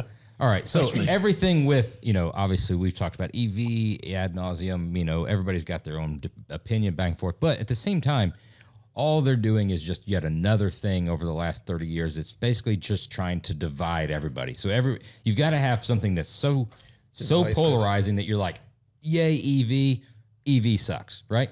Yeah. And it's just another issue and another thing to bring up to separate people. I think, one, we need less cars. Less types of cars, less models, less this. Now, everybody get together. Let's embrace the EV thing. Also, let's embrace big motherfucking horsepower, right? Okay. So, big LS, big Hemi, 800 to 1,000 horsepower, right? Gas burner. Sure. Right? With a 3 to 4 gallon gas tank. And, you know, a decent range. You don't have to have a lot of horsepower in your EV. You know, it has 350 to 400 mile range, standard GM, Tesla, whatever it is, you know, EV power plant, right? So if you want an EV, great, no problem. But guess what? It comes with 850 horsepower Hemi. And I promise you, when nobody else is looking, it's got 3-4 gallons of gas in it. You're gonna get on that thing. You're like, that's pretty fucking fun. Right? I quite like that idea. You're sort of rationing the fuel. So you're saying you can use the V8 at some point. Exactly. But choose your weapon carefully. Everybody gets what they want, because me, at the same time, we're all the same way. You're just going to put a bigger gas tank in it. No, well, I'm going to get on it a few times, but at the same time, when I'm just driving the back roads and stuff like that, and it's just commuting to work and all that stuff, I don't have to listen to the big V8. And if I'm just going to drive 6 miles and stuff like that to get to work early in the morning, that's fine. I'll let the the electric part take it, and when I leave the parking lot, I'll probably get sideways. Everybody is happy. Everybody sees both sides of the thing. You got to save it up like your nitros and Ivan Stewart's off-road game. Yeah, you use 3 nitros. And That's the problem. That's the problem with you, man. I mean, that's why you are a bitch, because I'm fucking going all the way home. I'm putting a fuel tank in the back of that thing, and that Hemi is cackling all the way home. Well, yeah, dude, I'm just on it. Say the inside things outside. Okay. There's all kinds of stuff we can do on the aftermarket. I don't care. After the thing. If I got to run to Target to get something, I don't care. I'll walk in there just reeking of 110 all the time, no matter what. I'm good with that. 110. I think the other thing about the way the industry's going, which I hope is going to happen more, and I think should happen more, is I feel like there should be the renaissance of the coach builder. Sure. So, back pre-war, of course, you'd order your chassis and then you'd go to your whichever body manufacturer and you'd pick a body for whatever purpose you wanted. They'd tailor it for you like a suit. Why don't we go back to that? We could do that with the electric car era, where if Tesla stops building full cars and just said, we're a chassis provider, and you can buy a rolling Tesla chassis, skateboard chassis, you can tweak it, certain damping and stuff like that, and maybe rear wheel drive, front wheel drive, whatever. And then you'd come to a coach builder who'd go, right, what do you want? Allegro. I want an Allegro. I want an Allegro. That's it. You could go, well, I want a 70s Jeep Wagoneer, but I want the body panels to be made of composite, and I want, the wooden sides to be 3D printed, and I want the interior to be made of, I don't know, my old grandfather's favorite chair that is so dear to me. It's all a load of random stuff, but suddenly you'll have this complete kind of interesting Frankenstein of a car that you can use every day, perhaps as a family car. And it rewrites all the rule books. Like you said, it doesn't divide. It will divide people, but people will go, oh, that's quite cool. Right. I mean, that's awesome for people like you. And I think people like us that have very eclectic taste in the automotive genre. Like, you come up with some Camry guy, but no, not forget about the Camry guy. He'd be fine. He's guy. just make it look like a car, like an RC car body that you just put on the top. But kids today, I mean, imagine what the high school parking lot would look like. There'd be these giant, fuzzy, pink, furry, looking crazy unicorns that anime. They're shooting rainbows out of the top of them and doing it could be like some of that. A video game, but driving to work would be like a video game, wouldn't it? Right. But it would be like some of the Porsche exclusive manufacturer stuff where that's a good example. Green wheels with yellow brakes and some pink piping and green and blue plaid on the interior. I think those guys are just doing it to fuck with Porsche. You think so? I don't think they really like those things. I wonder if they'll do this. Yeah, I think you're right. I've seen some terribly spec'd Rolls Royces, and you just think, wow, that was like 400 grand, and it looks like somebody's painted it with nail varnish and. It's a terrible idea, but I mean, it takes balls to do it, I suppose. But yeah, I think the future's interesting. I think all that we've just talked about is that the future's bright because there's less boundaries and there's more creativity and the dawning of all this technology that we have, like the 3D printing, the laser cutting, all of that stuff is just so amazing for the old car world. And maybe young people, like I think about my son who's 11. He's not an old car purist. He likes the Dodge. He likes the smell of it, actually. I'm a bit worried about him. He goes, I mean, I don't use it every day. Don't let him sniff it too much. No, he goes, Daddy, I like the smell of the Dodge, but he said, but not for more than about an hour. After about an hour, it smells a bit too much. So I'm like, it's probably a bit too noxious. That's enough. But it's an hour. That's okay. Let's just do an hour. It's cool. Well, we're gonna go to a few standard questions. Oh, you got something? Yeah. Before we jump into the standard questions, I'm just curious because you're a guy who's obviously been in tons of vehicles. You review all kinds of vehicles. You're around a lot of really interesting stuff. Very difficult question, I'm sure, to answer. But what's the most badass thing that you've driven, or something that's a huge standout? Something that was like a once in a lifetime opportunity, or for any reason. Or whether it's drivability or anything. Yeah. Okay. Just the standout. Well, I always, when I get put on the spot, I always forget some of the stuff I've driven. It's bad, isn't it? There's been a few highlights. I've been in two at the time of this was two of the world's quickest street legal cars. So they're street legal drag cars that were at the time were 7 second cars, and I've done and as a passenger. on the street and then on the strip in those. And that was mind blowing because I'd never experienced power like that. And that was really good. And I've driven a C-type Jag, an ex-works C-type Jag on the Mille Miglia race event, the newer version, with the owner who was basically, he was getting cross with me because I wasn't driving it hard enough. And I was scared because he's like, and he casually mentions it's worth £2 million. And I said, well, that's the reason why I'm not nailing this car around, because I don't really fancy being the guy that goes backwards through someone's front garden and in the £2 million car. So, but it felt really good because we were driving it flat out a lot of the time with just white shirts on, sunny Italian countryside, but chasing Alfa Romeos, gull-wing Merc with some mad Germans in trying to overtake us on blind corners. It was like being in a 1950s film car chase. It was cool. So That'd surreal. Be awesome. And there I am in the passenger seat, and I don't even really fit in the passenger seat because it's so small. I don't think there was a windscreen, maybe a tiny fly shield with a map that I couldn't really read very well. A big bucket of strawberries that we went through. Gotta have them, man. Gotta have them. We went through a village, and these we were slowing down for like a checkpoint, and these women would give you a bucket of strawberries. I was like, that's really kind of you, thanks, but I've got nowhere to fucking put it. So I had a bucket of strawberries. I've got my map, and the driver's going, where to next? I'm going, well, hang on a minute. I've got nowhere to put them because there's no room in a C-type Jag. Have a strawberry. Let me figure it out. Yeah, I was going to say, so I ate loads of strawberries. So that was really good. That's cool. And fairly recently, I've driven the Rimac Nevera, which is like a Croatian hypercar. I'm familiar. Electric, and it was so fast. I mean, I've driven quite a lot of pretty fast cars, so I know what speed feels like to a point. But that car rewrote that for me.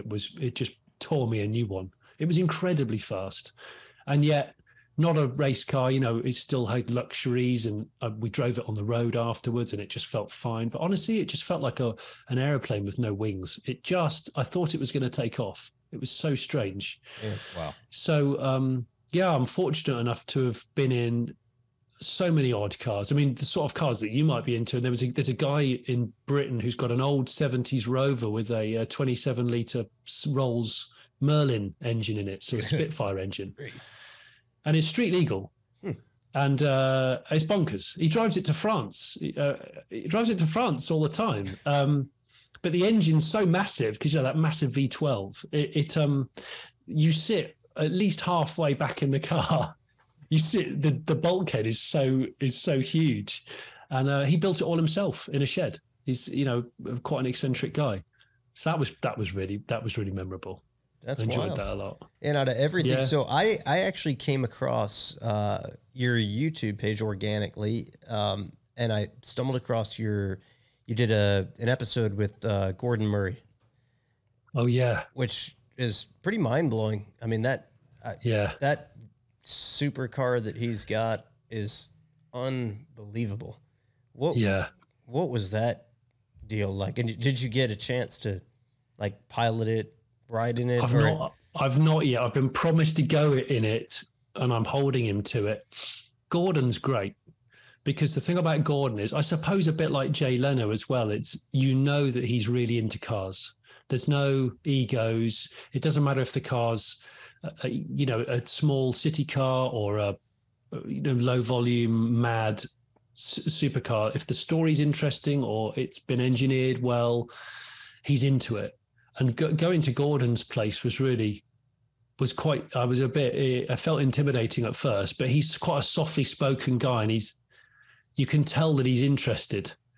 So when you start to engage him, his eyes start lighting up, and he's got a PA, and his PA's often saying, look, you've got 10 minutes with Gordon, and he's got to go. He's busy. He's got stuff to do. Sure. And then, and you knew you were onto a good thing when you were already 20 minutes over what they said you were allowed to film, but the camera's still rolling and nobody's shouting yet. So just keep going. And I remember I first met Gordon because we were both kind of presenting at a classic car show on stage, and for some reason, he overheard me talking about a Honda S800. to a friend, it's just saying, "Oh, what an amazing little car that was for its time." And he went, "Have you got a Honda S800?" At the time, I didn't. I have owned one since, but he said, I've got one of those. He said, it's still one of the greatest cars I've ever owned. He said, I can't fit in it, so I had to have the seat re-engineered. But he said, it's a wonderful car. And then reeled off all these facts about the car straight away. He's quite Rain Man with his his knowledge of measurements and stuff. He's the sort of guy that knows the wheelbase of every car that's ever been made in millimeters. So he was just a very, very pleasant bloke. And it took us about a year and a half to organise that feature, to walk round with him in his shed and then get the feature of driving his a Ford Escort Resto mod. And that car's really special. Because again, it's like Gordon Murray, the guy that invented the hypercar, still craves an old 70s, late 60s Ford Escort, the car that was on every street in the UK in the 70s. It's not a special car, but it's special. It has a memory for him, and he wanted to build one his way. So that was what I loved about it. And he's one of the. That was a really cool day. It was a really cool day. That's awesome. Yeah, that's enjoyed rad. that. In the UK, what's the difference between a shed and a garage? That's a really good question. A shed and a garage. I think usually a shed is not quite big enough for a car. It's a sort of thing that you put gardening stuff in, and motorbikes go in sheds. All right. I wanted to make sure it's the same shit here. And can you say shed? Shed, we don't put cars in. Sheds, the things we put all the little small things that we don't want in the garage. You just throw and I think the problem is is nowadays you can buy sheds in so many different sizes. And and the first garage I ever built was actually a shed. Thinking about it, I just specced up a big shed. Okay, and so it did just look like a big garden shed. But I mean, as long as it keeps the car dry. And call it whatever you want. You call it what you can call it a shit face if you want to. I don't care, as long as it keeps my tools dry. But I mean, they're important. Garaging old cars over here is so important. I don't know about the climate exactly where you are, but it's rough. Pretty similar to where you are. Yeah, you can't just you can't leave a car out all year round. If it's a classic, it'll deteriorate quite quickly. Yep. But we'll get into some of our standard questions so we can wrap this thing up. I know it's a little later there on your side of the pond. Don't you worry, I'm enjoying it. Oh, awesome. We'll keep rolling then. So excluding Bullet, because you've already kind of tipped your hand to that being your first major car chase scene. So we're going to take Bullet out of it, right? Generally, we ask guests, what's your favorite car movie and a reason why? So we're going to take Bullet out of it, right? So you can Bullets out. Bullets out of it. And you can say favorite car movie or second favorite car chase. Oh, okay. Well, the favorite car movies, Ronin's got to be up there. I knew it was going to be Ronin. But it's really unpredictable, and I've got to try and be a bit more interesting. I think the thing about Ronin is it was just, when it came out, I watched it when it was new, and I just remember being blown away. They don't know Ronin. I've never seen it. So this is the reason I know Ronin and why I was going to go with it, because way back in the day, I had a side job. I was selling home audio at a place called Hi-Fi Buys. Right, this was about the time when Ronin had just kind of came out. That was the thing. We utilized that. What you wrote on the back of the trailer? That was what we utilized to sell some of our high-end home audio, right? Okay. So the Ronin Chase was the go-to for, Pioneer and Klipsch and some of the speakers and stuff like that. That was the go-to surround sound. That was shit. Yeah, wow. I would love. That's a great idea. It was awesome to shoot. That was right when Pioneer first came out with the very first plasma TV. It was like a 27-inch. It was, I remember, $19,000 for this little plasma TV. $19,000. Yeah, wow, for the plasma TV. So the movie's got great sound effects. Oh, it's got a great audio. It's an M5. Yeah. It's an M5 BMW, and I mean they're running through. Is it better than the opening scene of Days of Thunder as far as audio? Trick question. Well, you watched it on are you watching on a Laserdisc? Yeah. Oh, 100%. Well, if you're watching it on a Laserdisc, then Joe, I was only talking to someone about Days of Thunder the other day, because I said to them, unpopular opinion, I preferred Days of Thunder to Top Gun. I thought it was a cooler film. Yeah. You're correct on that. You're correct. I watched it this weekend. It just resonated with me a bit more. I was 11 when that came out. Days of Thunder on a high-end home audio. Yeah, on Laserdisc. Yeah, it's on Laserdisc. Interesting enough, I've never seen the original Top Gun. Never seen it. The original? Yeah, I just never cared to watch it. So that's because you're a Days of Thunder guy. Yeah, I was a Days of Thunder guy. I did go and see the sequel in the movie theater, which was awesome. How have you never seen it? I've just never seen it. Amazing. I mean, I may have picked up like bits and I've never sat down Days and of watched Thunder's it a better movie, but Top Gun is a fucking phenomenal movie. I don't have anything against. I don't have anything against yeah, it. Just because the sequel was really good. Volleyball beach scene. Really you don't even know the reference to volleyball beach scene. Then you've got to see Tom Cruise playing volleyball with his shirt off. I've seen Side Out. I've seen the movie Side Out. I didn't need to watch that. I think that going back to Ronin, I think the cool thing about Ronin is no CGI. The only time perhaps in film history where you'll see Robert De Niro in an average French Peugeot saloon car looking like he's going to shit himself, looking terrified. Well, funny enough to me, Ronin, the movie itself, what was so intriguing way back then was that was the first kind of mainstream movie that they even had anything about like a modification to a vehicle. You know what I'm saying? That was like a thing, you know? And the fact that they're like, you know, because I'm into cars at that point, and they're like, oh, and this is, like you said, Robert De Niro, this is big screen, this is as big of a movie as it gets, and they're talking about modifications to this. I'm like, oh, yeah, I know that. I know what you're doing. It's the Audi S8, isn't it? The line about the Audi S8. Exactly. So they need to steal an Audi S8 as a sort of getaway car.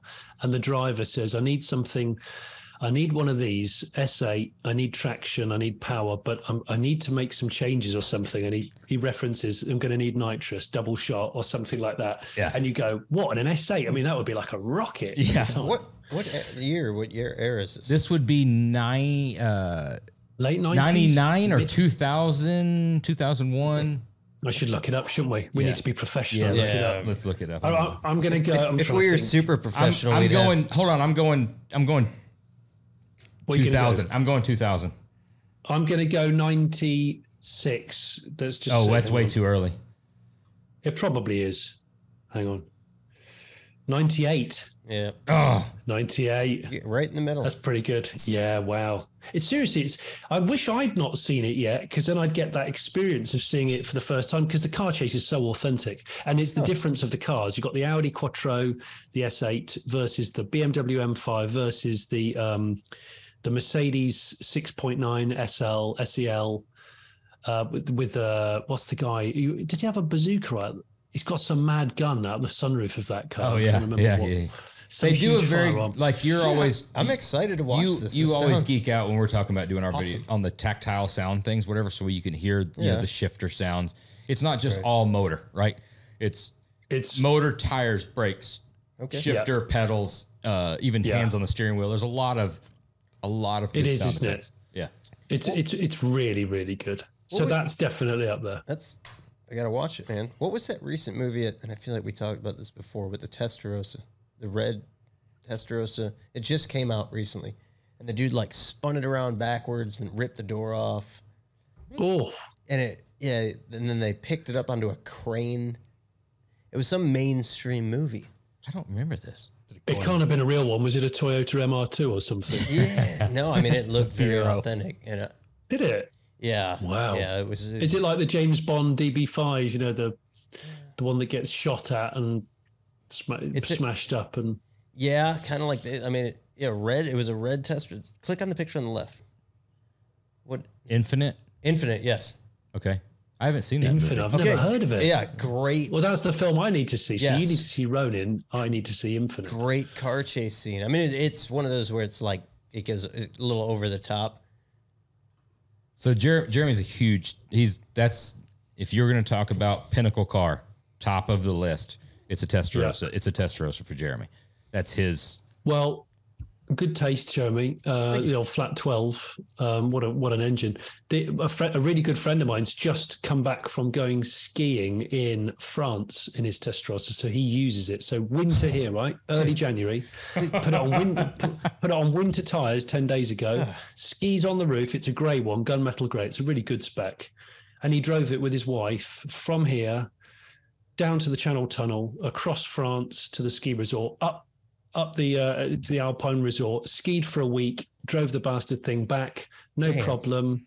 That's that's an extra in a James Bond movie. Yeah, that's awesome. Somebody something's happened in James Bond, and it's just the husband and wife in their Testarossa going to ski in France. That's the kind of thing I want to say that I did.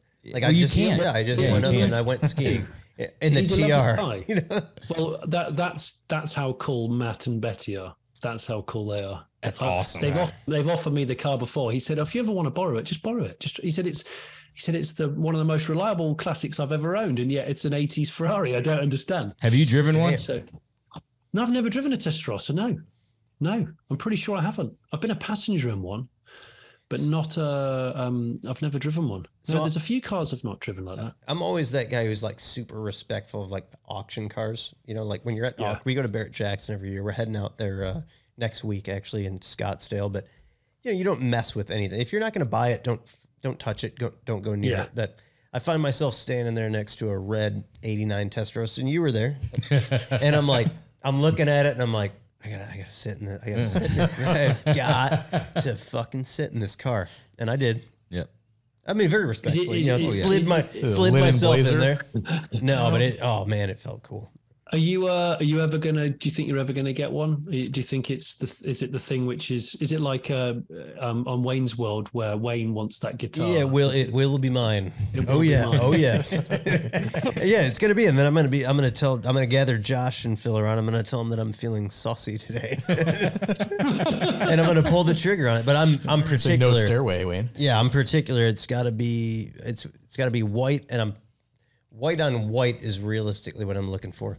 Wow, make it more rare. Okay. Yeah, Bianco. Would you buy a crash damage one and rebuild it? With your skills, or I'm trying to use a lot of restraint. I'm gonna say no. Yeah.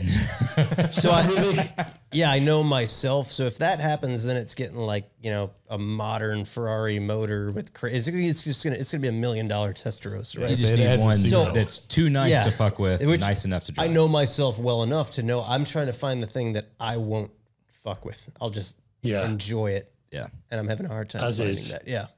Well, that's kind of like where I'm at with my Dodge.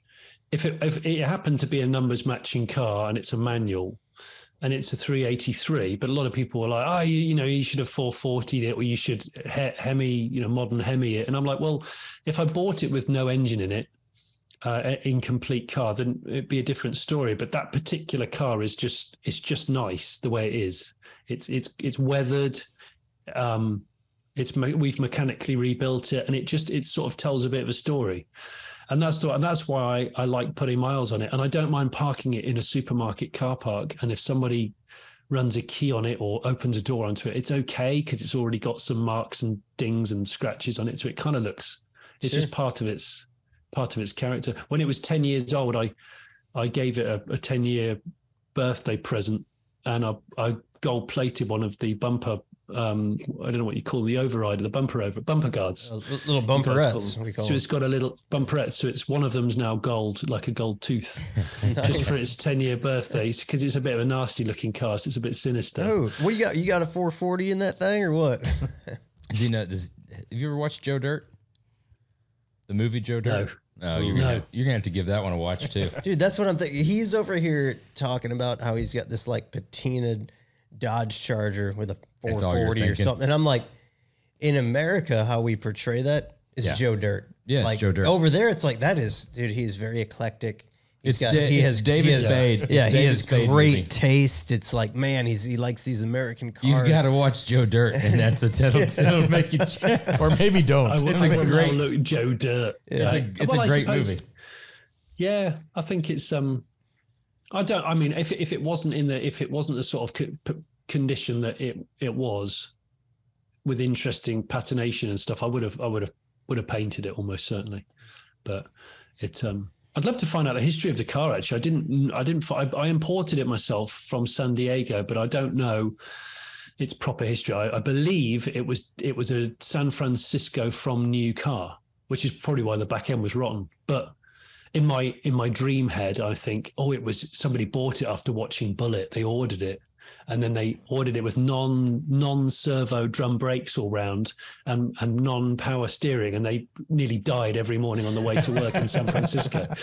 Is that your tip of the spear? Is that your Wayne's World guitar car? What is the one you will have one day? What's your stairway to heaven? It will, but there's a few it will be mine. So it is a bit cliche for a motoring journalist to want a 911. I would love an early 911 or possibly a 356, because to me the 356 is still one of the prettiest silhouettes of any car. It just looks right to me. I love it. I think that's fantastic. So that's a bucket list car. We need to hook him up with Rod Emery and just get, get out of my system. Yeah. Yeah, just get it out of my system. So that's definitely up there. And I think there's probably a couple of American cars, but I just need to finish the ones I've started rather than kind of delve into more. Dude, your wife's not going to listen to this. It doesn't matter. You can just say whatever you want. Well, do you know that it's a really odd thing to want. But if you remember the old 60s puppet series, Thunderbirds, I don't know if you're familiar with the Thunderbirds. No, I don't know the Thunderbirds. So in the 60s, this sort of these people they created these kids' TV shows with realistic puppets and real pyrotechnics, and it was quite pioneering for its time. And one of them was called Thunderbirds, one of them was called Stingray, and one of them was called Captain Scarlet. And in Thunderbirds, there's a sort of a female like Secret Service lady who's a bit saucy, and she drove around in a pink Rolls Royce with 6 wheels, with like a futuristic bubble top. And it was made up, it was all made up, and it was a scale model because all the puppets were about, 18 inches tall or something. And ever since Thunderbirds, I've always thought, I need to build one of those. There is one in existence. They built a full-size one for the promotion of Thunderbirds back in the 60s, but I don't know if anyone's ever built another. So I would love to build a 6-wheeled roller with a bubble top, just like that. It was called Fab 1. The number plate, I think, said Fab 1. I'm going to be honest with you. That's a pretty out there one. Yeah, that's out there, isn't it? I've always had a thing for 6-wheeled cars, even though I know they're a bit shit and a bit pointless. Josh has been talking about taking his H2 and doing a 6x2. Yeah, but I wanted 4 wheels on the front. Yeah, you wanted them like the Elf car, like the race. But you wanted them I thought you wanted them on the back. That has them on the front. Yeah, I wanted them on the front. That has them on the front. That steers. That's 2 steering axles. Yeah, because I'm not gonna ride around in a Hummer H2 with 4 wheels on the back. That's a douchebag move. I'm gonna put them on the front where everyone's like, oh, he's cultured, so everybody can see them. Well, yeah, he's cultured. Could you go 8-wheel, or is that just silliness? Dude, put it on fucking tank tracks. If you did 8-wheel, you'd have to do 8-wheel steer. No, that's going on tank tracks. Yeah, 100%. Yeah, that fits your MO. I don't know how we didn't think of that before. That is actually absolutely going on tank tracks. It would look good on tank tracks. That actually sounds pretty cool. Yeah, not the bolt-on 4 tank tracks. You're talking one per side, an actual tank. You think with a pivoting cab? Oh, that's shit. That's a flex because is this happening? Yeah, the 4 is like he found a kid, he bolted it on. The 2 like traditional, it's real deal. Spec. Yeah. That's like this dude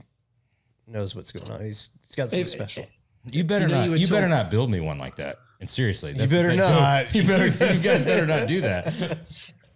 If going back to the chat about like old fashioned kind of trucks and those SUVs of the 70s and things, or they're not quite SUVs. What are they? Off-roaders. I'd have a Scout, an International Harvester Scout, is it? Sure, yeah. Quite like those. They're not quite as popular as the Bronco. They don't have the prestige of the Bronco, but I think I know probably there's been a few good builds of them, but I'd quite like one of them. A friend of mine in this country's got a International Harvester pickup from the early 50s, would it be? Early mid-50s. He's had it years. Huh. That's quite a rare groove thing.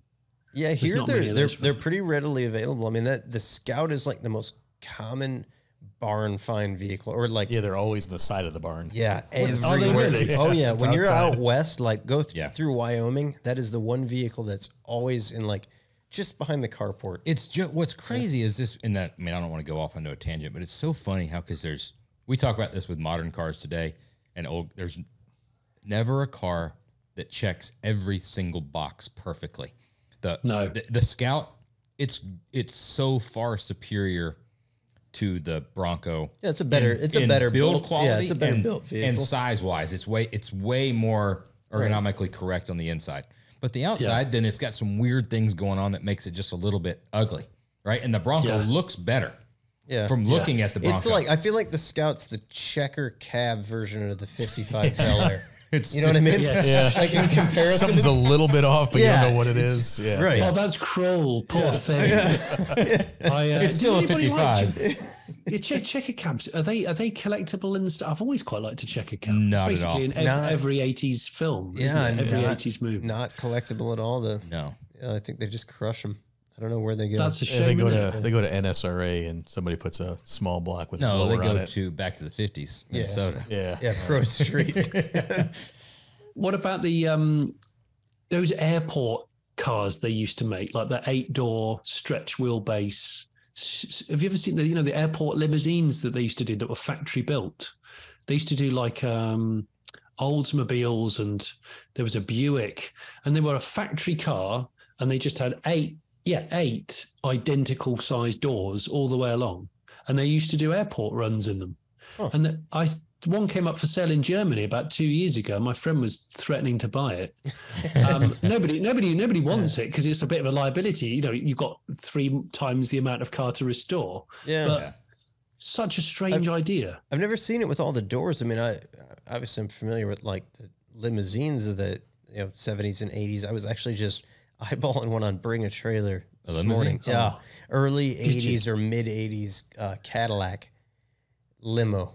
Just was it bad? Mint. Or was it good? Oh, I mean, I want to buy it to daily drive it, but I don't. Like, I want somebody to drive it for me, but like I want it to be my buddy so we can like hang. Like I want to hang, like chill in the back, switch off. Is it like the one? Is that the one like the one in Die Hard? Is it Die Hard where the limo driver's out in the car park? I'm trying to remember which film it is. Yeah, Die Hard. And he spends the whole film just sitting in the car waiting to be told when to pick somebody up. It's like your classic. Die Hard's a great movie. Square body. Would you call it like a square body? Cadillac? Yeah. That would be That's like a box. Or like a Brougham or a Brougham. Brougham, yeah. My Caddy Fleetwood was a Brougham. I don't even know what it means, but it was one. It means you better lock it up at night if it's a Brougham. Is that what it is? Yeah, it means it's super nice. Next up, what is the best piece of advice you've ever received? Oh.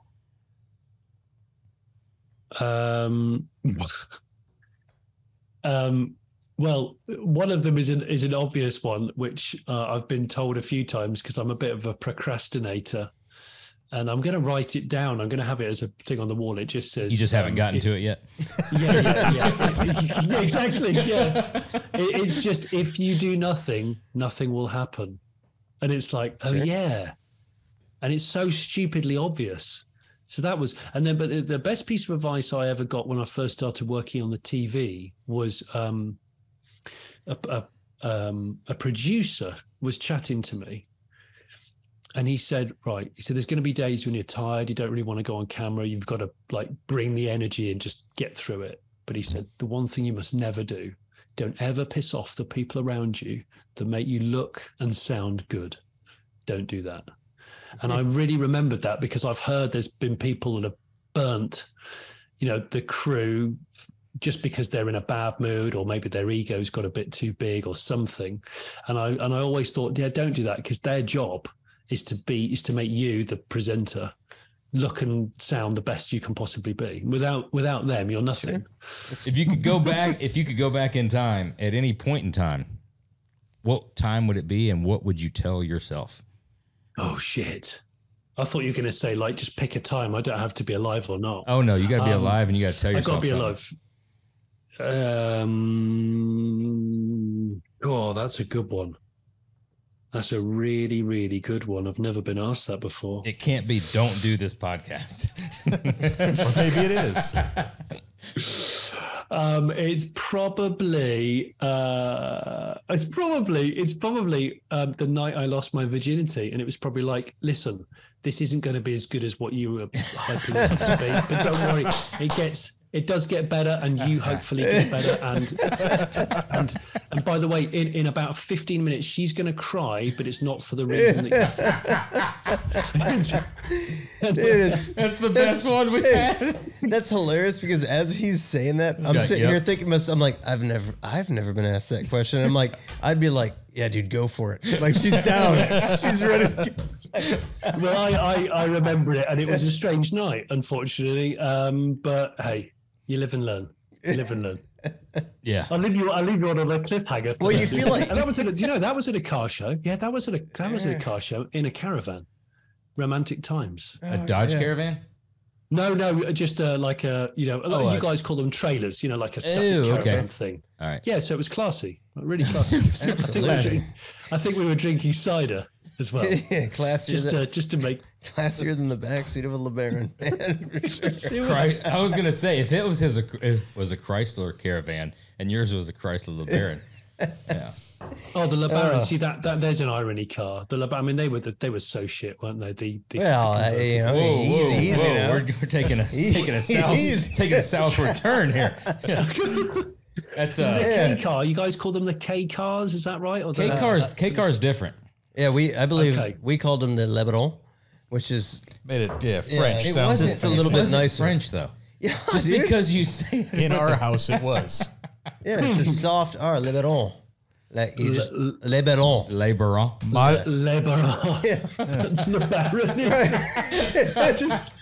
It's like that's the sort of car that there's a stereotypical like. What does the person look like who drives that? And it's like everybody in our high school.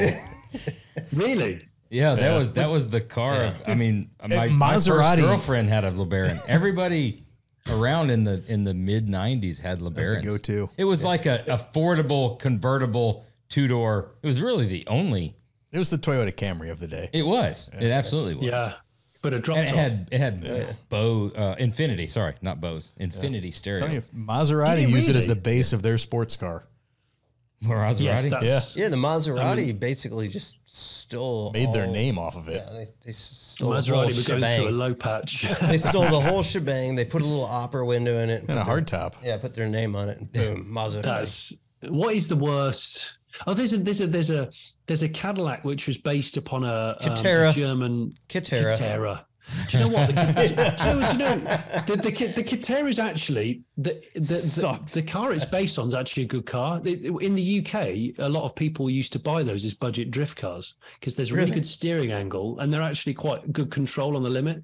So you can take the piss. But I actually thought I know they're hated in America, aren't they? The Catera. They're not worth anything. I haven't seen one since a year after they came out. So since like 96, haven't seen one. Brian Hoder's mom had one. Did you really? Yeah.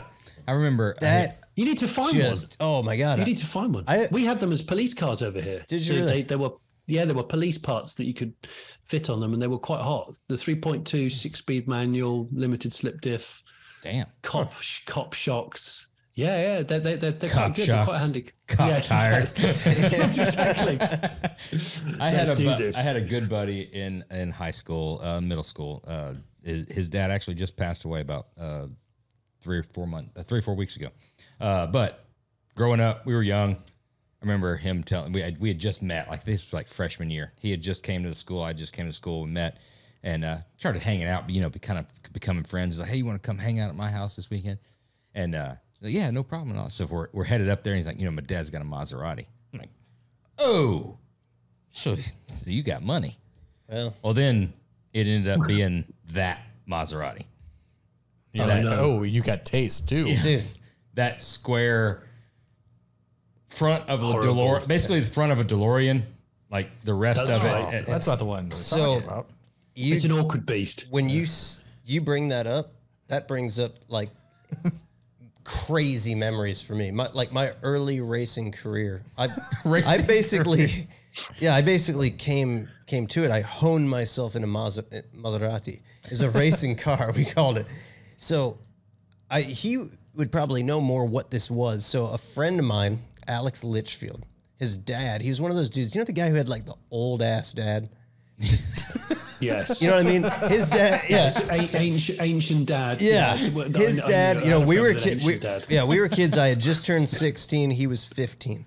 His dad was like 97 years old. Right. Yeah. And his dad, he had like some cataract deal going on. He couldn't see well. He was almost blind, and he kind of wasn't real with it.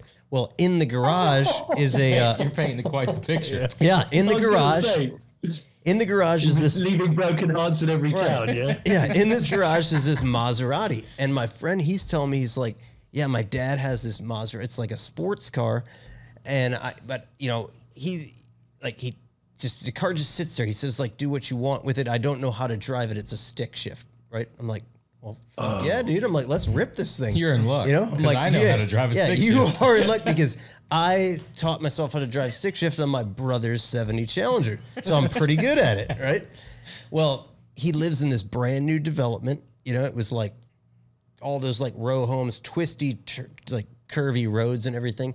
All I remember is that the shift pattern is a little weird in them, right? Isn't it like first is like back and down or something? Oh, is it a dog leg, like a dog leg first, as we call it? Yeah. So it's where second normally is. Right. So we're running through this thing, and I'm like, oh, this is awesome. Like, it's compared to a 70 Challenger with a 4-speed. Yeah. I mean, dude, this is a lot more gears. It's like a Formula One car, right? I'm just rowing through gears, and we're driving this thing around, and I'm cranking. So now we start, you know, we're doing laps, right? And I'm getting faster, getting faster, little cocky, yeah, confident. You're getting cocky. You come around the back. You come around the back straight. Right, you money shifted it, didn't you? This is just like in your like friend's neighborhood. Oh yeah. My friend, when you're 16, you're not thinking about this is the shit we do in America. Yeah, so we roll off. I come around and off the apex, and I'm in it. Right, second, third, fourth. I mean, I'm probably doing 65, 70 miles an hour. Goose in the middle of the road. An actual goose. Yeah, a real goose. So a single goose. Yeah, a geese. A single. But goose. We had been. We're clocking lap times, right?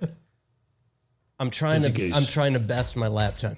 The goose is not going to prevent me from besting my lap. I mean, I hit every corner. I'm coming down that home stretch. Goose has wings. It can fly. This episode's getting demonetized for sure. You may have to cut this. And my friend, he kind of gives me like a, dude, there's a fucking goose. 5th gear. Never check. The goose won't. No shit's given with the goose. They won't back out. Yeah. Fuck goose. The goose. Exactly. But geese never back out. Yeah, the goose wasn't backing out. Neither was I. So they don't. I'm glad you know exactly what we have to deal with. I do. Right, but there's a local farm to me, and instead of having a guard dog, they have guard geese. I kid you not. Oh yeah. Because they say they make no noise and they're bold as fuck. They won't give up. They'll just come at you and they'll hiss and they wake the dead. So he said it's just better. They're less maintenance than a dog. Let's have some but they are geese. not no match for a Maserati. Not bolder than a Maserati. It did damage to Maserati? No, not at all. Just right under feathers everywhere. I mean, across the whole fucking neighborhood. Yeah. You should be ashamed of yourself. I am. As a 16-year-old kid trying to, set record lap times. Yeah, what was your lap time on that? I don't remember now. I mean, but I still can't believe you're doing 60 around a neighborhood in a borrowed Maserati. Well, it wasn't mine. He's like, what's the worst that could happen? Meanwhile, the old dad who owns it can't even see it. Yeah. And he's just hearing this thing being screamed around the estate. He couldn't see shit, so we're all good. Like, I've got a question for you guys. Just thought. Yeah. We're talking about cars which sort of should be cool again, but they're always being kind of pushed out. Station wagons. Awesome. Come on. They need their time. Their time is now, surely. Yeah, they're awesome. What do we think? I'd spent way too much time looking out the back window of an 86 custom cruiser. And the carbon monoxide because it had that little wing and then that back window that was power. That's right. We picked up that, was it LTD? Yeah, it was a 1986 Oldsmobile custom cruiser. Yeah, we snagged Impulse Buy on the way home from work one day. Me and my buddy picked up an LTD for like $600 or $700. Mint, absolutely mint. It's like a 5.0. It's a 5-liter beater. The motor looked like a fucking Fox body Mustang. Because it was. Yeah, it had the same intake and everything. The thing was awesome, dude. I mean, you should have. You told me you kept it. We kept it you're for not a going to want while, to hear this. but a lot like that. He's a little rough on the old cars there. A lot like the Dukes of Hazzard thing you got going on in the background. Very similar you didn't story. do that with it, did you? We did. Did Yeah. you? Oh yeah. And it was a lovely, like, old person worshipped example. Absolutely mint. Oh, you bastard! Mint. Yeah. Oh yeah. We sent that thing. There were some great pictures of that sucker just flying through the air and just folded it in the snow. It up. Yeah. Really, you bet you bent the thing. It tacoed the whole car. Yeah, they don't jump. They don't jump like they do in the movies. Yeah, amazingly enough, it's a little nose heavy. Every time. Just Poor thing. Yeah. She bananaed it. oh yeah. But that era station wagon is what your mind goes to. Yeah. But I mean, Phil, you drive a station wagon every day. I do. I daily a station wagon. Yeah. Do you? Yep. Yeah. What have you got, Phil? I got an Audi RS6. Oh, sweet. You've gone in at the top. Okay. No pissing around there. I think that's Yeah, more of we're a all shooting in. brake than it is, isn't it? It could be a shooting brake, yes. That's that's the far. Which era is that? Is it V8 twin turbo, V10, or V8 twin turbo with the 21. Okay. Well, when they first did the V8 twin turbo in the early 2000s, I'm going to say like 2003, so again 20 years ago nearly. We were doing a group test on that and a couple of other really fast cars for a magazine, like Performance Car of the Year shootout thing.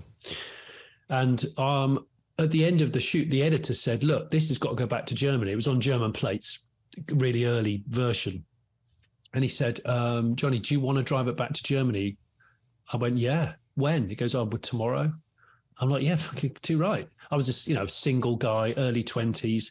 So I just had money for fuel and a ticket for the Channel Tunnel to drive across to France. And I was like, that was de-restricted. It was the Plus model. And that's still the fastest I've ever driven a car legally on the road in Germany on the Autobahn. I got 187 out of that, 188. And up to about 130, I was with there was a couple of Spanish guys in a Ferrari. I forget which Ferrari. I think it was a 456. And I absolutely blitzed it. And then over 130, I could just see they were starting to come in then, where the aero of the Audi was starting to get the better of it. But we were playing around for ages on this huge deserted Autobahn. And then after, I don't know, 10 minutes of that, I pretty much ripped through half a tank of fuel at that speed. We were all slowing down because there was some congestion coming towards a city, and they were like, "Respect." And because it had a dog guard in it. I remember, I think the first time I've ever driven that fast on the road, and I look in the rearview mirror and there's a fucking dog guard. I'm thinking, I'm not even in a supercar, I'm in a family estate car with a dog guard. It's like a roll cage. Yeah, it was awesome. honestly, it's just such an impressive car. They still are. It's still so impressive. If you put your hand up at the wheels from the top, from there up, my H2 looks like a station wagon, right? Pretty much. Yeah. Just like a boxier version. Something like that. It's the Volvo. H2. Kinda. Yeah. Where do you Andrew has 47 Volvos that he drives to work every day. He's got a lot I was of going to them. ask him on Saab, but you're going to ask him on Volvo? No, I'm more like, where do you stand on the Previa? Prev. Well, do you know the thing about the Prev is they're owned by a certain type of person in the UK, people that like having lots of children. And they are really hard to kill. So you guys have demolition derby type people. Yeah. We call them banger races over here. So, and banger racing is quite competitive. It's become a bit too feral now. It was feral in the first place. And the Prev is the weapon of choice for a lot of people because the engine's quite inboard. It's a mid-engine supercar. I guess it's mid-engine, right? It's a mid-engine rear-wheel drive exotic import vehicle. Might be pushing the definition of mid-engine, but that's neither here nor there. It's right here. Front mid. So the good thing about it in banger racing terms is you can give it, full throttle head-on impacts time and time again, and the engine's still chuckling away, no bother, because it's right next to your feet. Yeah, but that's where you are. That's where you are. I know, but I can forward you some videos of Prevs putting up with more punishment than you can ever imagine a car and still going, yeah, I'm still on. I'm still all right. You're not helping us out because Jeremy's been on the hunt for a Previa. Dude, me and Mike are gonna design like the raddest Previa. Like super. Can you do a roof chop Prev? Oh, I'm thinking like super car level, like DTM wide body. Yeah, basically. Picture this. Picture Formula One car mixed with Nerf football. What was the Kodak race car way back in the day? Was it a Mazda or the MPV? What was the MPV? It was a van. It was a van, but full wide body, like. Oh, the Renault Espace F1. Oh, that's what it was. Yeah. To promote Renault's Formula One team, they did the Espace MPV, but with an F1 engine. The thing was amazing. It's basically you take an F1 car, put full fenders on it, and then just take the minivan and stick it in the middle. yeah. Honestly, it was central driving position minivan, F1 engine minivan. Yeah, on YouTube, there's this video of that going around one of the circuits, doing like a parade lap. Is that what you're going to do with the Previa? You could do, DTM Prev would be quite cool, wouldn't it? Yeah. Yep. Well, I mean, over here they're worth nothing over here. Do you want me to send you one over? Please do. I've got stick it on the slope. I tell you what we'll do. We'll do like a swap meet. So you stick on the boat. I don't know, a Buick Roadmaster, one of those '90s last of the real Roadmaster. We should just do. We honestly should just do a swap, and nobody knows what's coming. Yeah, we do a swap scene. We go, look, I'll pay the shipping my end. You pay the shipping at your end, and they'll cross the ocean like that. Surprise. And then, I'll get you a Prev. I'll get you a dirty Prev if that's what you want. Absolutely. You want like a real 90s one, like the two-door. Yeah. Silver, like that kind of like silver blue. With a little bluish hue. Yeah. I met a guy once who'd stripped the whole interior out of one of those, and all it had was a driving seat and a huge hammock, a full length of the car hammock that he used to sleep in. It was so random. And then like books and of course a guitar in the back. So he just used to like sing himself to sleep or something. I had a buddy like that, had a hammock in his van, but he traveled around chasing fish and selling grilled cheeses. Oh, wow. Interesting guy. Yeah, he was fun. Last but not least, second to last, if you had to give some advice to any future entrepreneurial content creators wanting to get in and say, you know what, I want to get in the automotive field. I want to do interviews. I want to, do YouTube. I want to do Instagram. I want to be an influencer. I'm young. I want to do this. What advice would you give them? Oh, okay. I think, two things. The old saying, persistence pays, I think is probably a good one. I mean, I was pretty persistent at nagging people for work experience and stuff to try and get my foot in the door in this industry. So I think that's always good. And then secondly, is don't be afraid to kind of find your niche. Don't be afraid to be different. There's so many people that just follow the herd, and there's only a certain amount of supercar chasing kind of or socially awkward people out there that we need. So go for something different, celebrate the nerdy. I think one positive thing about the internet and YouTube and Instagram and all the social media, it allows people to fully nerd out in a better way than ever. It's cool to be a train spotter if you do it with conviction. It's cool to like shit cars if you deliver information about it. Celebrate the fact that you like shit cars. I think I would go headlong into find the niche that you're really passionate about. If it's a bit unique to what else is out there, do it, but then just properly go for it. Do it full throttle and nag people, really nag people. And before you start talking on camera, practice. It doesn't have to be too formal. I don't mean it because you want it to be formal and a bit straight, but you want it to be like you're talking to a friend in the pub. So it's sort of funny, but at the same time, it's always loaded with good information. It really irritates me when I watch videos of people who they basically switch the camera on and then they immediately tell you that they've done no research and they don't really know what this car is. It's like, well, for fuck's sake, put the camera down, go on, spend half an hour with a coffee and actually look up what the fuck you're doing and then start the camera. That's the way we do it. Because otherwise you're just showing everybody that you're a twat. Right. So, just rewind and just think about the way you're doing this. It's just obvious. It's like, why I wouldn't take a car apart if I hadn't looked up how to take the car apart because it's going to go wrong. isn't it? Yeah, almost certainly. I can't believe I have done that. It took this long to get to the twat because that is, and my wife's gonna laugh at this because we've got two like Netflix addictions, and one of them was Ricky Gervais's Afterlife on Netflix, right? Gosh. And loved that, and I mean, and we laugh all the time because and I say twat, but obviously twat is the way twat. It's a common word. It's commonplace just in the vernacular. It's just used all the time. And the other one we won't talk about as far as what we watched on Netflix, but it's also Great British Bake Off is one of the greatest shows. It is Great British Bake Off. I know Paul Hollywood. He's a nice guy. Are you serious? Yeah, I do know him. Yeah. In fact, I DM'd him a couple of days ago, and because I was watching the Christmas one, dude, you just lit up. I'm like super stoked right now. Forget everything else. He's really into his bikes and his cars. I mean, properly into his bikes. He's a car guy. He's a big car guy. Yeah. He loves his. I mean, he loves his. He's very into Aston Martins, but bikes wise, I think he's more into bikes than cars. He loves bikes. He doesn't talk about it much, but he's properly into them. Pretty cool. Yeah, he might even own an ex-MotoGP like works bike. Really? Yeah. He's hardcore bikes. Hey, Paul Hollywood. I can tell. You can tell in his eyes. Paul Hollywood fucks. In our Smith and Sniff podcast, we actually did a whole episode once about how. But this is before. Was it before I met him? We tried to work out what he would smell like if you met him. And we came to the conclusion that he's one of those guys that just smells really good. Really,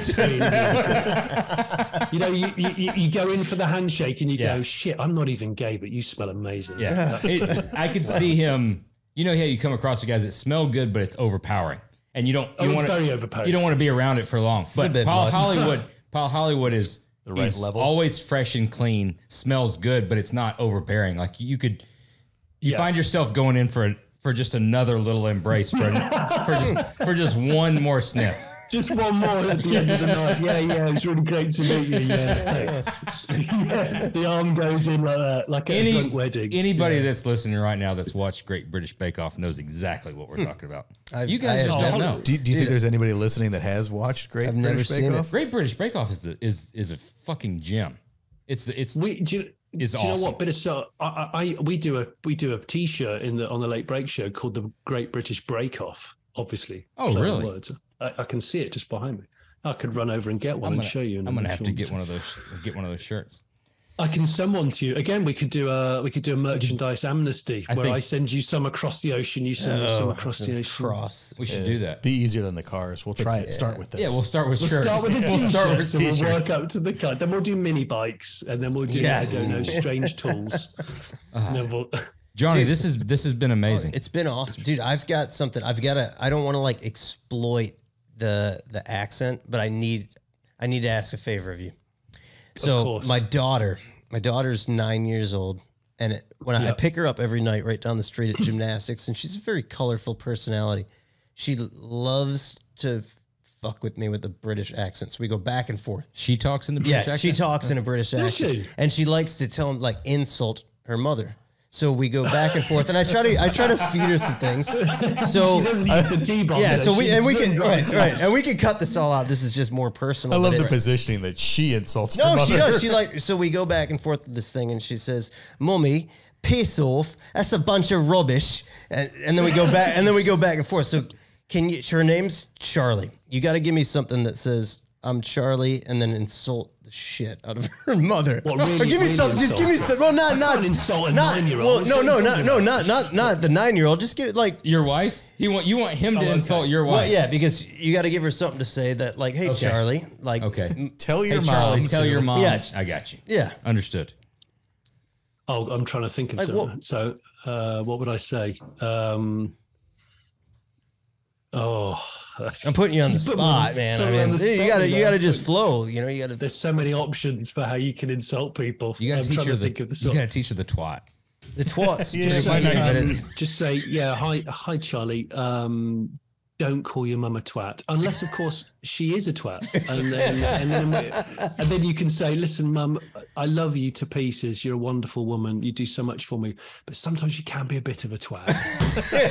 That's awesome. Perfect. That's all I needed, man. And Daddy talks out of his toothless mouth. Yeah. He wants to stop doing that. All right, perfect. Thank you for that, Johnny. I'm now interested in hearing your 9-year-old throwing all the insults out. It's just very strange. What on earth got her into that? She's got this crazy personality. So every day it's like I pick her up from gymnastics right down the street. So I get out of work and it's like 7:45. I got to roll over there, and she's just got this thing every day. It's like a new accent, and she's got I don't know where she just picks it up. And just it's exploring accents every day. And she's pretty damn good at it. You know, it's kind of fun. Wow. She might end up using that to her advantage in a career. Who knows?